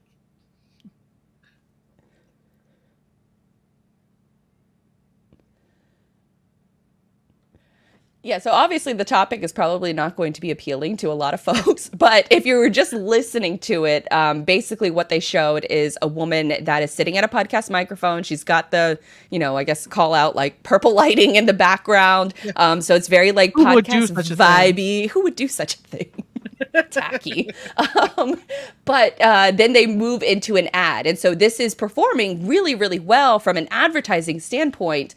But I just think it's so cringy that you have to, why not just set up an interview with a podcaster who are always looking for guests and topics to discuss? Why go as far as to fake all of these things? Why not just have the discussion and release the entire discussion? Why do you have to go to the lengths of, almost like the influencers that will rent a private jet and it's just like a movie set that they go and take photos in just to have the appearance that they've been on a private jet? That's what this feels like to me. Yeah, 1,000. Yes. And I've seen those setups too, where it's like people can go in there, right, and take pictures in the jet and all that stuff. It's, I guess for me, it's like, is the money value really there? Are you making that much more off these videos doing that stuff? Because it's so, at some level, I can't blame you, but I guess I would not be able to live that lie as well. Like, I think what would be funnier content would be to be in the airplane and then to like jump out of it and someone be like, what's happening? It's like, it's clearly a fake plane, like that. I couldn't sit somewhere in like a fake environment and just be like, oh yes, like even making a fake podcast that maybe it's because I make podcasts all day long here, but it takes a lot of time to do that. It's again one of those situations where it's like, God, if you just would like put that energy towards like creating your own authentic content, wouldn't life be easier? Right. And wouldn't it make it so much, from even like a marketing lens, like why not set up the interview with a podcaster and then you can take, that video you can ask ahead of time, hey, can I get a copy of the assets whenever we're done recording and when you get it scheduled? That's typically, I know I provide it. I know other podcasters will provide that once the episode goes live, of course, because you don't want, somebody else getting the jump on releasing an episode before you have. But they can use that video to create their own social media content because it promotes the show that you were just on. So if you can, do all that to pose a 10-second long video to ask a question, why not just invest those same resources into just contacting a podcaster and they can create 30 minutes, 45 minutes of content, and then you can have dozens and dozens of clips to potentially pick from. So it just seems like a gigantic waste. And now that I've seen the fake side of those podcast interviews, now I notice it on a lot more videos now. And it's interesting to see who is taking that asset, because they're typically like the guru types. They're the, buy my course that from an industry that I've never worked in type vibes. The business life coach. It feels very much like that market to me. Yeah. Very, in your face. You want to make $1,000 next week. Here's right. Avon or selling some kind of like pyramid scheme or something like that. Yeah. That's what it feels. It just feels icky to me. So that's my conspiracy story. Grace, what's yours? What is mine? I have let's see how the audience takes to this one. This one I have like no proof, no knowledge. It's just my personal thoughts, my own personal conspiracy theory. I don't think we ever planned on saving those people in Ocean Gate. And I was really hoping yours was going to be Titanic related. It is Titanic so related. Glad. Because that story is wild. Listen, apparently, like I heard this fact that it's safer to like visit space than it is to go to the bottom of the ocean. So if you were my audience, you know me, I love space. So take that as it is, And the reason I was reading this article about like what potentially this could have cost like American taxpayers, some blah blah blah. I don't think we were ever really trying to begin with. I just think that we were like, hey, Coast Guard, just like go out there a little bit, right? Because like I was also reading the chances of us, let's say we did find them, like we would have had to like create like something that doesn't exist to like go down there, bring it up slowly in enough time that they also had oxygen without it exploding inside itself, which it did anyways. And I really don't think anyone tried, and I don't blame them in a way for it either. Apparently, the U.S. military knew their fate pretty immediately and just didn't tell anybody. Yeah, exactly. So the entire world is obsessing about this, and search crews and all, you know, to your point, all of that wasted money, and they knew. It's funny because, you know, my family has like a group chat, you know, and I have like a very liberal family, so it's like it's always like something hopping now. But you got to understand from my perspective, like I'm living and breathing freight all day, and like so while all this is happening, we're in Cleveland, you know, and so I'm like just watching our group chat, like, will they be alive, you know? And I'm like, what's fucking going on? I'm having like a glass of rosé, and I'm like, what's happening? Like. And so, like, I remember getting home and being like, "Oh, okay, yeah, they're dead." Like it's not. So, yeah, I feel bad smiling at this moment, but it's also like it just everything that I will say the only thing I feel awful about is that the son. I feel awful. Oh yeah, the night he was like 19 or something. He didn't want to go on it, and he begged his father not to, and his father was just adamant. Yeah. Also, I also feel bad for. I usually side with Cardi B on all of her opinions, but I feel bad for her in the stepson who was apparently at like the Blink-182 concert. Like, name a billionaire stepfather who's like who's worth like staying at home crying over. Let that kid go enjoy his Blink-182 concert. I don't know of a billionaire stepfather who's probably the number one dad, you know, like who's there all day long. And if there is one, reach out to me, get on Twitter. I want to meet your billionaire stepdad. Okay. And I need the paperwork that said he's worth $1 billion, because I doubt that he is that awesome. Maybe he got you the Blink-182 concert tickets, and then in that case, you went in his honor. But I can't imagine. I get like very claustrophobic, and that's the only thing. My problem with space is like when I get too claustrophobic, like not being able to like walk around. You know, I can't. I probably, if I went down, I probably would have been the reason that thing exploded, because my ass would have been in the pitch dark, just like nope. Banging on the walls until and sounds like they died in a pretty peaceful way, right? Like, I mean, it's about as good as you can go. It's instant. Yeah, you turn into molecules. That sounds great. But yeah, anyone who's concerned about taxpayer dollars in this situation, I think we're good. I don't think we spent a dime on it. And let's just leave the Titanic alone at this point. Okay.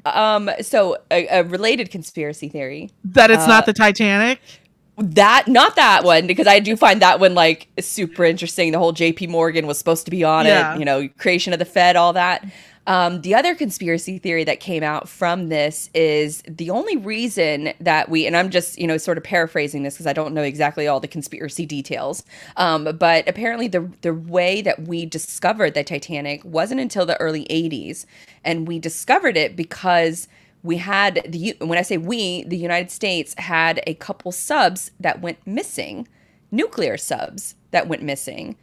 Or no, it was one sub that went missing that had 2 nuclear warheads on it. So we were looking at the bottom of the goddamn ocean floor to try to find them before, obviously, anybody else finds them. And that's how they discovered the Titanic, which is also kind of correlates to why the U.S. government would know ahead of time, because they were monitoring the area, maybe because they haven't found these nuclear warheads yet.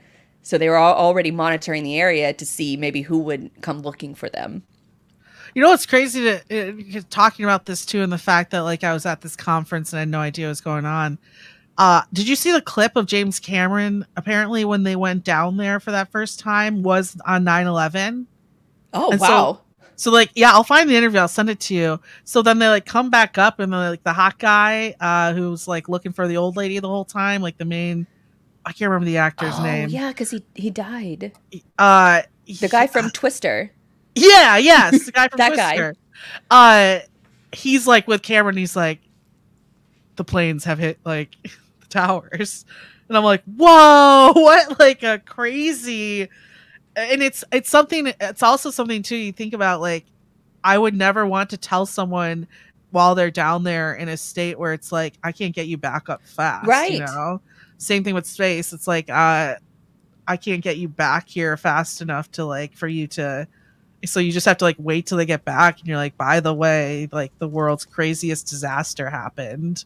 Is Bill Paxton? That was the actor's name. And it's like crazy because you can see James Cameron's face. He's like, and I was like, we did it, and he's like, terrorist. Oh wow! Yeah, if you find the clip, you should add it because it's like it's so crazy. But yeah, it's kind of nuts to like think.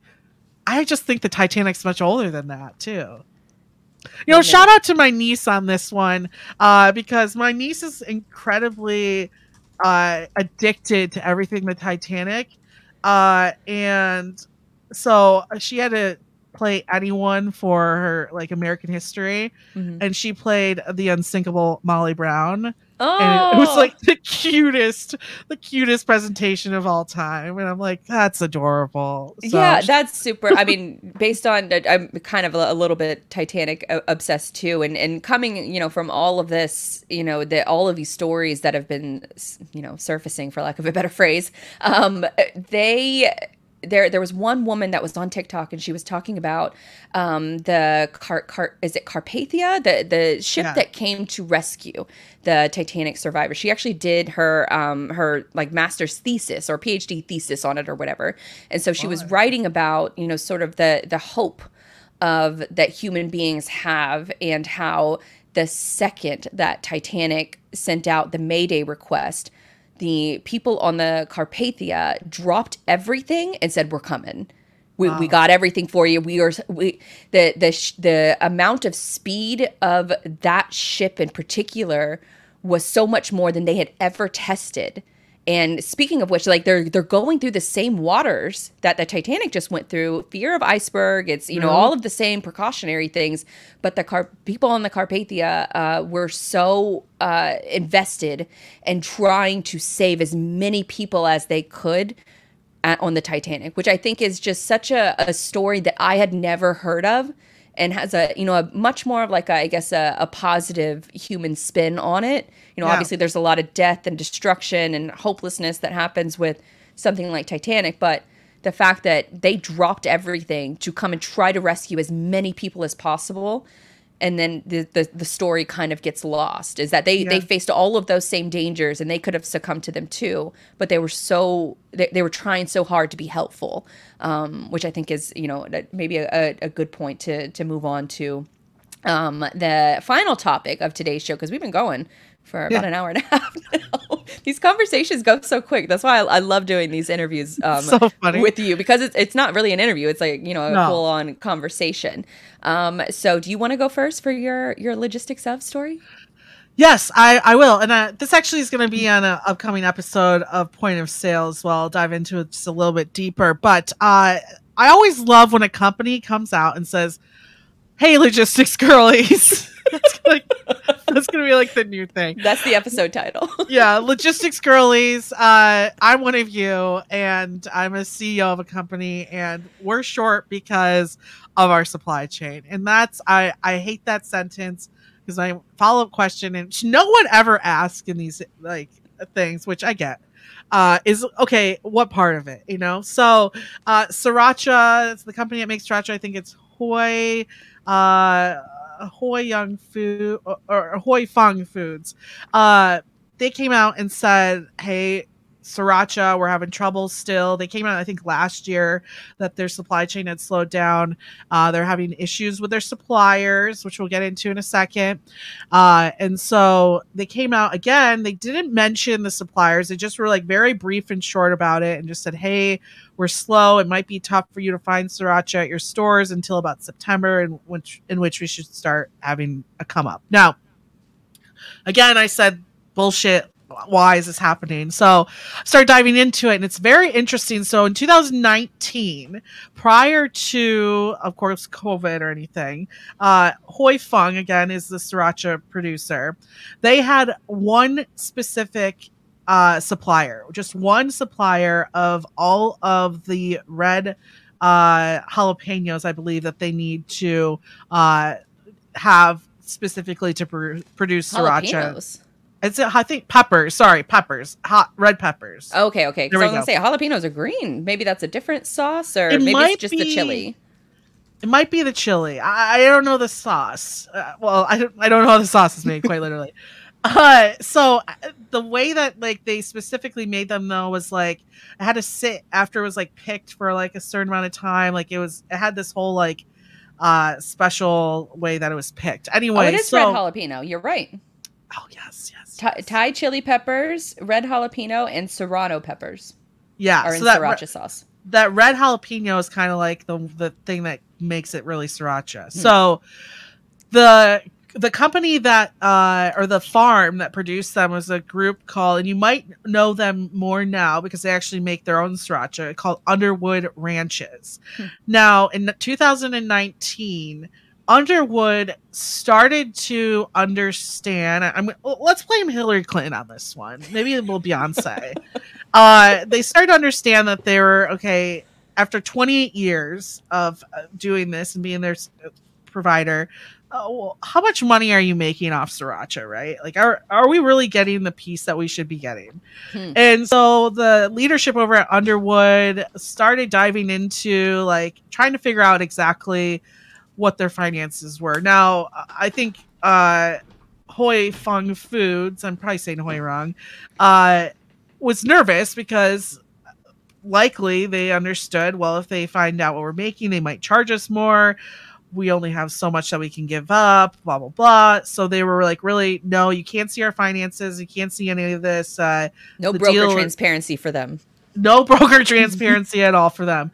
And at the time, there had this farm really was dedicated to them, over 1,700 acres. Oh, wow. In 2016, they received more than $22 million in revenue just from Hoi Fung alone.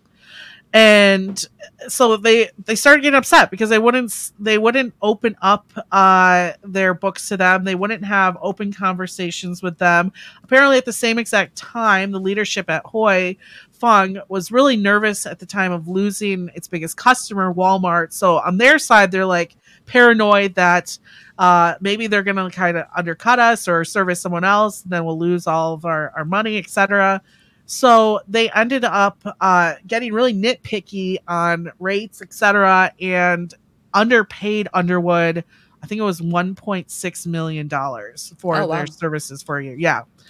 So Underwood said, screw you. We're tired of, we clearly realized that we have power in this relationship. So they ended up going back, and for all the inconvenience of not really creating this open relationship, they ended up suing them back because without that 1.6 million, it also cost their business. And they ended up winning actually about $23 million against Hoi Fung's food. So wow.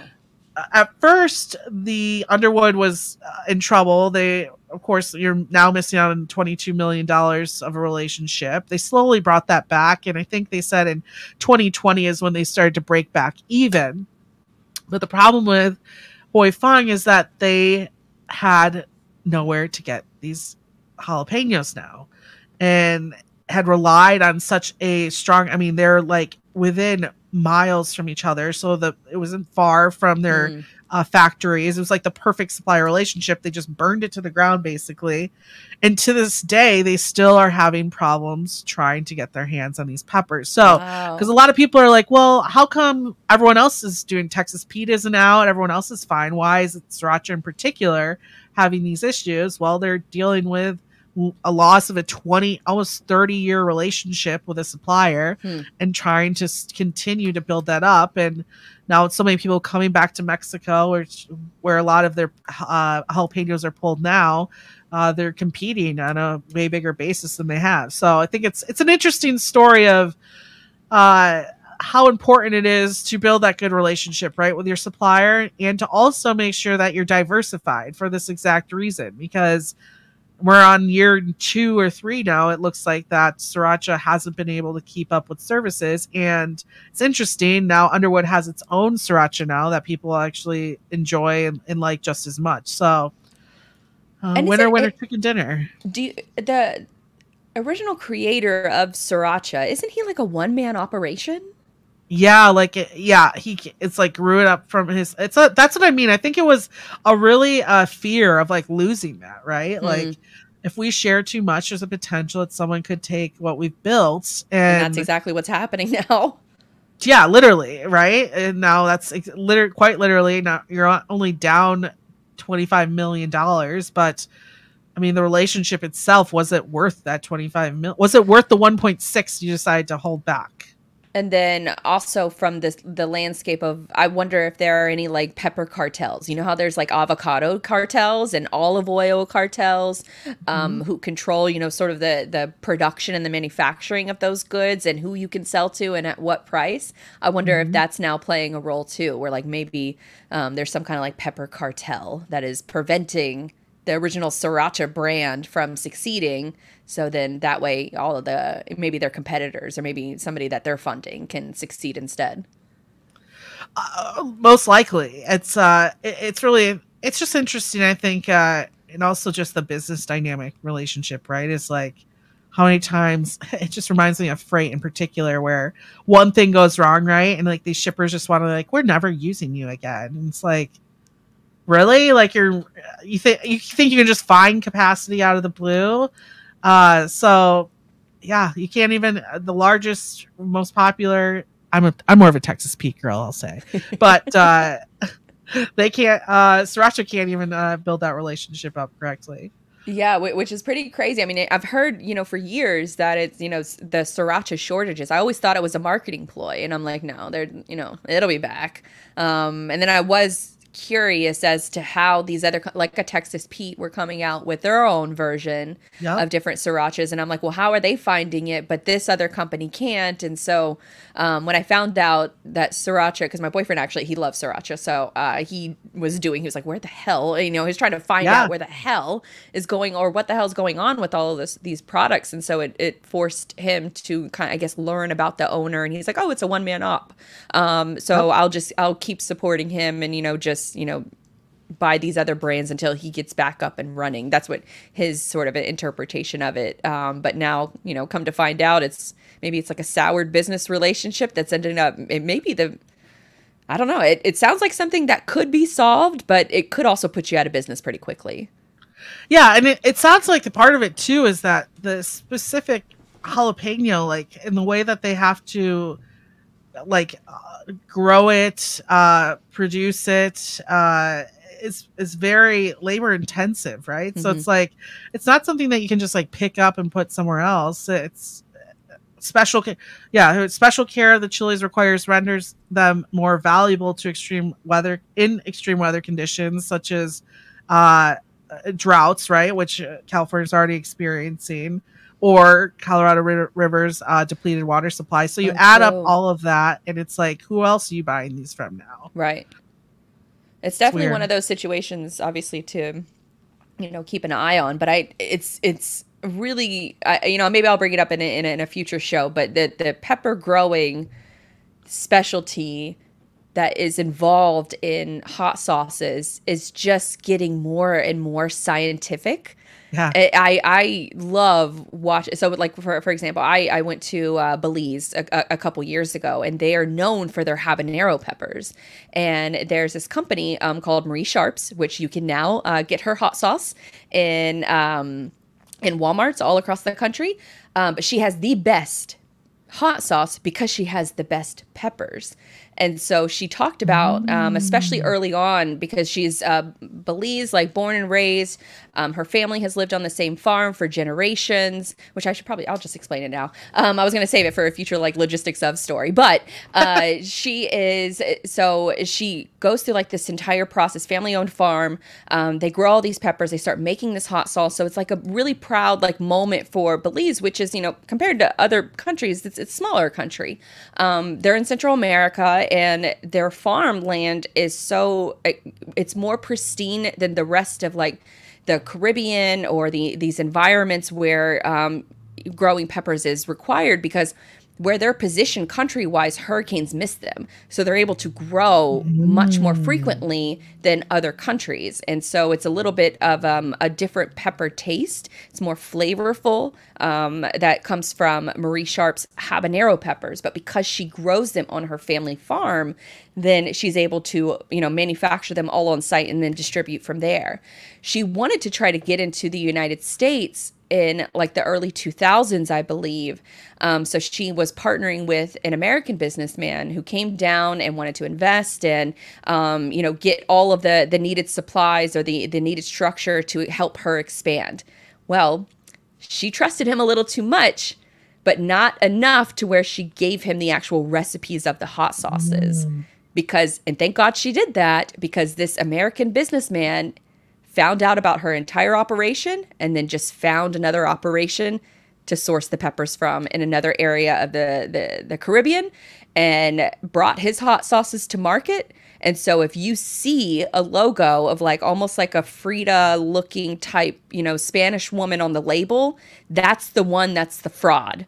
Don't get that one. Get the Marie Sharp's, because she's the one that it's her family, or, her family farm. It's her supply chain. She controls it. So, hopefully she doesn't ever have to worry about the situation of what, the Sriracha brand is facing right now. But she's definitely like a woman in manufacturing supply chain that I want to root for. I've tried to get her on the show. But she has an incredible operation going on in Belize. And now, despite what that American businessman did or tried to do to her, she's now expanding out into retail stores much more. Because I used to just have to buy it from her website. Now I can go into a Walmart and get it now instead. Awesome. And That's really cool. She's fantastic. So, good little, I guess, side note story. So, we're kind of talking a little bit about cargo crime, which has become an obsession for me lately, which is why I did the story on the logistics of stolen sand. And the last episode, we're kind of talking about, pepper cartels and things like that. There's one maybe evolving cartel that is popping up nowadays, and that is the fruit roll-up cartel. Or maybe it's just Americans just flying all over the globe trying to sell fruit roll-ups.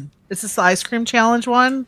Yeah, so with fruit roll-ups, for folks who may not remember, fruit roll-up is like that kind of fruit snack. It's rolled out into a roll, as the name implies, and you unroll it, and then you can kind of eat it in a variety of different ways. It's kind of like an airhead, kind of like taffy type texture. Not really taffy, but anyways, there's a TikTok challenge that has been going viral for, several months. And it's essentially what you do is you unroll the fruit roll-up, you take a scoop of ice cream, you put it in the middle, and then you fold the fruit roll-up so it's almost like a sandwich. That ice cream makes the fruit roll-up so cold that when you bite into it, it's almost like it's crunchy, it's crispy, like it just changes the texture of the fruit roll-up itself. So because it's going so viral, it's creating this demand globally. And to the point where like a normal fruit roll-up box is what, like, $6.99 for, a pack of like 12 of them. Well, a couple of Americans just got busted in Israel by trying to smuggle fruit roll-ups into the country, into a suitcase. They had 600 of them, I want to say. Oh my God. Not 600. 600 pounds of fruit roll-ups that were found in their suitcases. And if you know anything about cargo crime or, cross-border shipping or anything like that, you know that you cannot enter a country with a lot of merchandise with the intent to sell. Yeah. 600 pounds to be precise, in order to sell these things to Israelis, where one fruit roll-up pack is going for anywhere from like $8 to $15 a piece. So because they're smuggling so many, I mean, think about the economics there. Like, I kind of gotta give it to them for trying, because that's a hustle mentality. That's a hustle move. You buy a box of 12 of them for $7 and you flip them for that same price for individually. So that is the fruit roll up controversy that is going on, which is I would play a little bit of a. You want to see the clip? I'll play the clip. Yeah, I know you're not on TikTok. I love this. So they just like thought they could be like Miles Teller and War Dogs and just bring in like it's like, do you millions of dollars? They have sophisticated technology designed to find drugs. This seems like an idea that came up in a frat house. Like, this sounds like a frat house idea, guys. It's such an American thing to do, I think, too. Like, let's take these snacks and flip them on the secondary market. Did they have someone buying, or are they just about to like walk around and we heard you guys are buying this for the high. Oh my All right, God. let me play this clip really quick.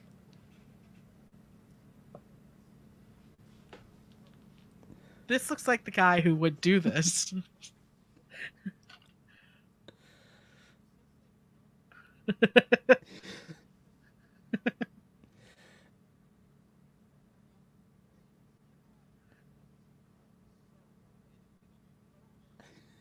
I love the graph.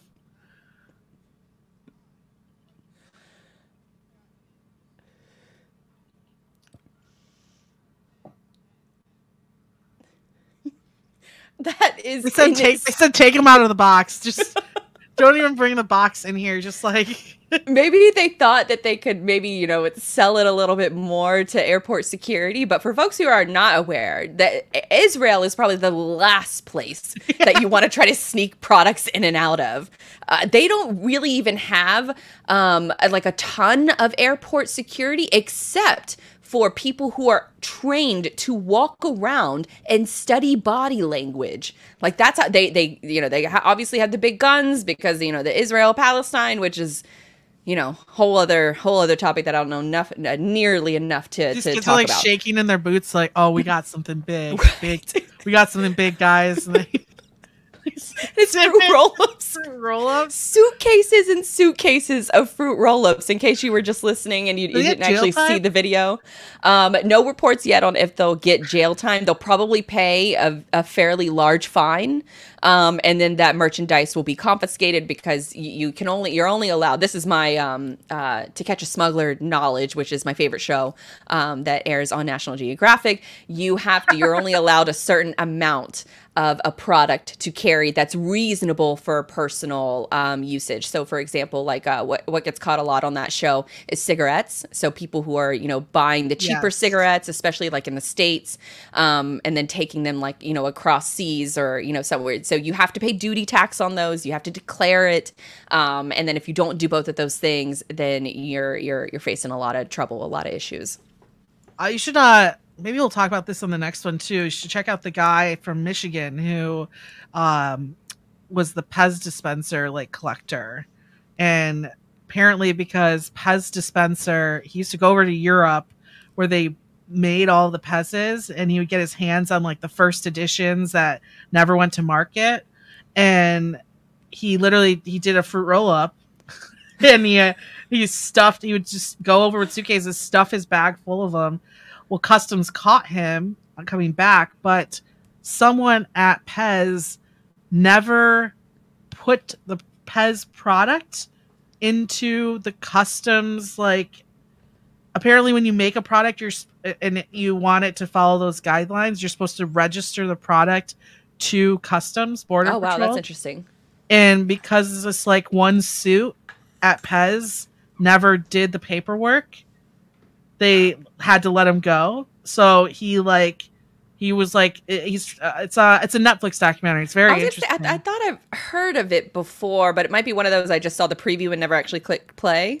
Yeah, no, he started off as a box top dude, like scamming box tops, like just like he's the reason that the box tops now say only one per purchase. Like, you're like the hustle never stops. Yeah, and so then he sniffed out Pez's, and it's a very sweet film because the family still lives very poor in like a rural area in Michigan, but he's got. And he does have a demise, but it's like you get to meet the whole Pez like groupies, and they all know about him. But it's that's what I found the most interesting, right? Being a logistics girly, is he's like, yeah, they pull me up and they start going through the list of products that you can't bring in at that certain amount, and Pez literally never did the paperwork. Wow. And apparently, because there's US Pez and then European Pez, and the US Pez guy like made him his like arch nemesis for like his whole life. And then the guy like got his hands on like the US Pez's like favorite Pez ever made that like never went to market, and he like found out about it and he like lost his shit. He's like, not this Pez guy again. And so everyone should go arch nemesis. Yeah, no, it's very crazy. There was nothing I love more than billionaire men, billionaire stepfathers, and their challenges. But it was like, it's really interesting how like this dude just straight up drives to the Ukraine one day and it's like, hey, you got some Pez's? Like, just sweet talks his way into getting like these Pez's that no one has ever seen, or he just becomes a millionaire off Pez's. So it's insane. So he'll, eventually I imagine a lot of those will end up in a museum. Probably, after maybe, is he still alive? Yeah, he's still alive. There's he's like a hero. Like, people like love this dude, and he stopped doing it because, it was just like getting like too dangerous, if I remember right.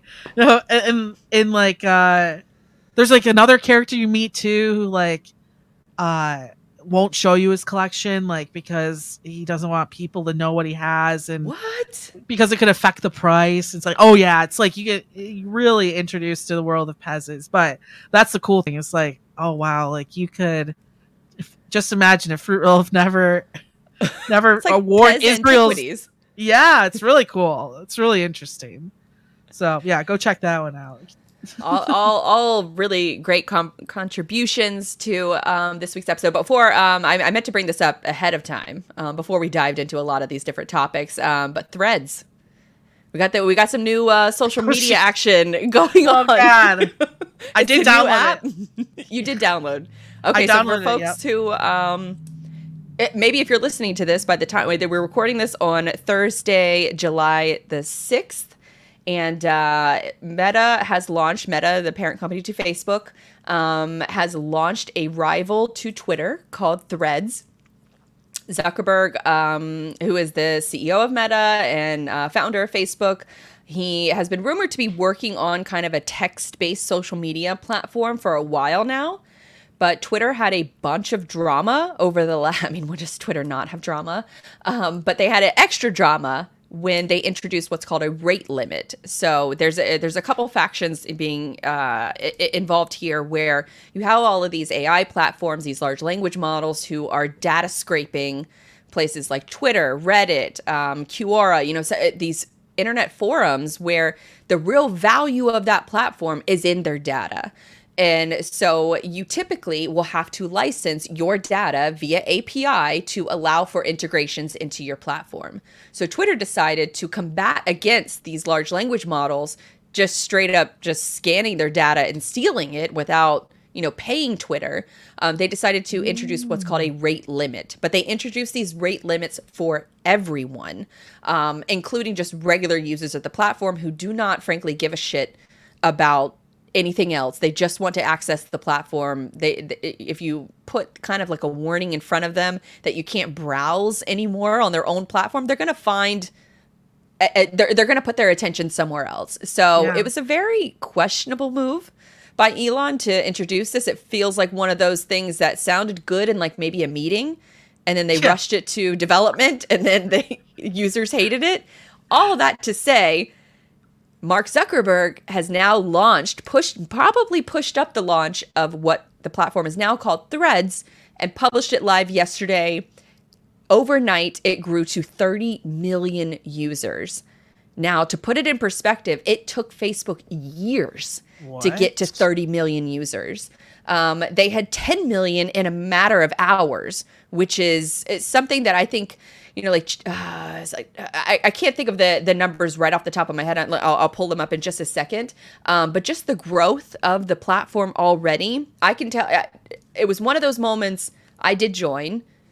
I was on Instagram as I saw it, and it was Gary Vaynerchuk. He's like, "Hey, listen, this platform is going off." He's like, "I got a lot of faith in this. If you are working in some capacity of social media," he's like, "this is what you do. You download the new apps, you give it a shot, you roll the dice, and you see if something will stick. Being an early adopter has a lot of advantages." And I said, "Damn it, Gary. I don't want another social media platform, but he's right. Let me just give it a shot." It was a very seamless download sign up process, because you're essentially porting your username and your bio and all that stuff from Instagram immediately over to Threads. The Threads user experience is very clean. It looks just like Twitter. It's not just text. There is video and images. So far, the text seems to have the greatest importance as far as the algorithm is concerned. You can follow people. People can follow you. And then for your feed, it's just one choice. And they're kind of just, throwing a bunch of accounts at you to see what you would like to engage with. So there's no there's no additional timeline features just yet. It's maybe 24 hours old. So I'm sure that they will introduce, those different features. They'll introduce advertising because it's Facebook, for God's sakes. They're going to have some kind of an advertising component to it. But it does feel like, in the sense of like striking while the iron is hot. And then also from the standpoint of like a Mark Zuckerberg type who, separately from this, is also going to be fighting Elon Musk in the Roman Colosseum, which is another little sort of string to pull on with this whole story. So it's like Zuckerberg out of nowhere is fighting Elon on two different fronts and winning. And I mean, at least for now, obviously the platform is very young, but 30 million people, making the process very seamless to where there are people that you already know and people that you don't know as soon as you sign up. So are you going to follow a lot of the same people that you followed on Instagram? Probably not, because of the way that the feed is designed, which feels very much like the TikTok For You page, where, for folks who don't know, you have a For You page that TikTok, their algorithm is very good, where they know what kind of content you want to see. And a lot of times, especially from the social media perspective in today's day and age, you have your platforms for connecting with people that you know, like Facebook for family and close friends. Instagram's kind of the same way. But this one, it looks like they're taking the conscious choice of giving you the content that you want first, not necessarily from the people that you connected with. So it's that different sort of TikTok mindset where we don't really care about who you're friends with. We want to show you the content that's going to keep you there the longest. And when I tell you that it felt kind of special to be part of it last night, because there's no ads. There's none of like the scammy, like course guys, the hustle bro guy. They're not there yet. They probably are there by today because there's 30 million people and growing. But it was a very nice experience. And I don't know that I've had that experience on a social media. Like I've been twitching a little bit all day because I haven't checked the threads yet to see what's popping off. But it's a lot of the same content that works well on Twitter, seems to work well on Threads. They seem to, from an algorithm standpoint, prioritize text over images and videos. I tried a bunch last night. I posted our Logistics of Sand videos and got crickets. But I post, just a shit post like how I typically post on Twitter, and it does okay.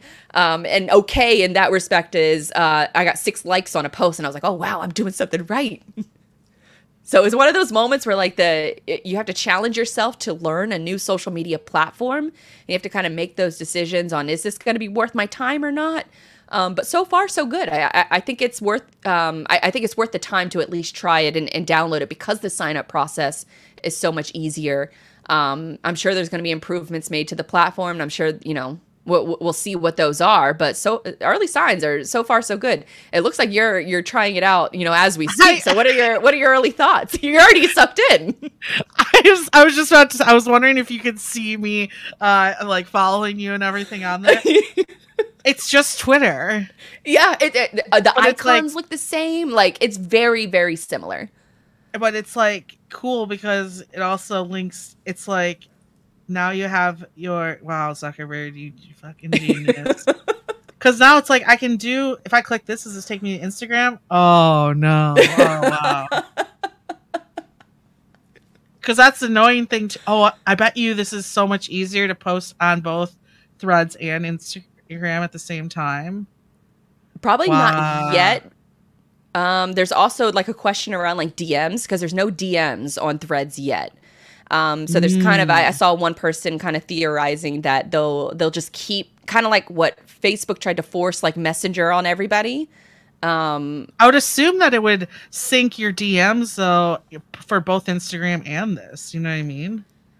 You would think, but with those kind of capabilities, even like to this day, like Facebook and Instagram don't play nicely together. And I think it was only recently, like within the past couple of months, that from like a social media manager standpoint, you couldn't even upload like a thumbnail to Reels or schedule your Reels, which is very important for, a social media, marketer or manager standpoint. Everyone is on this thing. It's so funny. I'm like, what? Gerard's on here too? That's so funny. Wow. Yeah, so a new social media app for everybody to try out. I'm going on vacation this weekend, and so I had a rule that I was like, no social media all weekend. And then I download this godforsaken app. And now I'm wondering, I'm like, when do I break my own rule that I created out of no one's fruition or no one's, I guess, motivation? That's awesome. Rick's emailing me now. Oh, yeah. Well, yeah. Well, everyone go to Threads and find me on Threads. If you're already friends with Blythe, I've retweeted her stuff. It's interesting. Yeah. You can't see like who people are following, but you can see who's following them. So you can. If you click on the person's profile, click on how many followers they have, it'll bring that up in a separate tab. But it doesn't show you how many people you're following. Oh yeah, it doesn't do that, but it will show you. Yeah, because like for example, I went into a couple different people that I admire. Like Craig is one of them. So I saw that Craig Fuller, owner of FreightWaves, a founder of FreightWaves. So I went into his and I said, well, who is he following? Because it's probably people I want to follow too. So I did that with a handful of people to see, who I should be following on this account or on this platform. And I'm trying to be really, I guess, conscious of who I'm following as well. Like, I don't want to follow the same people that I follow on, like Instagram or even Facebook. With those platforms connected to this, I don't know that I want like the Instagram and the Facebook audience to see my shit posting capabilities that I have honed in on Twitter for so long, and they have no idea that exists. But now it's going to be shining a light on that over in Threads. So we'll roll the dice. That's what we do. In marketing, we kind of see, what platform's going to pop off or not. But there are advantages to being early adopters. Yeah, we'll see y'all in Threads.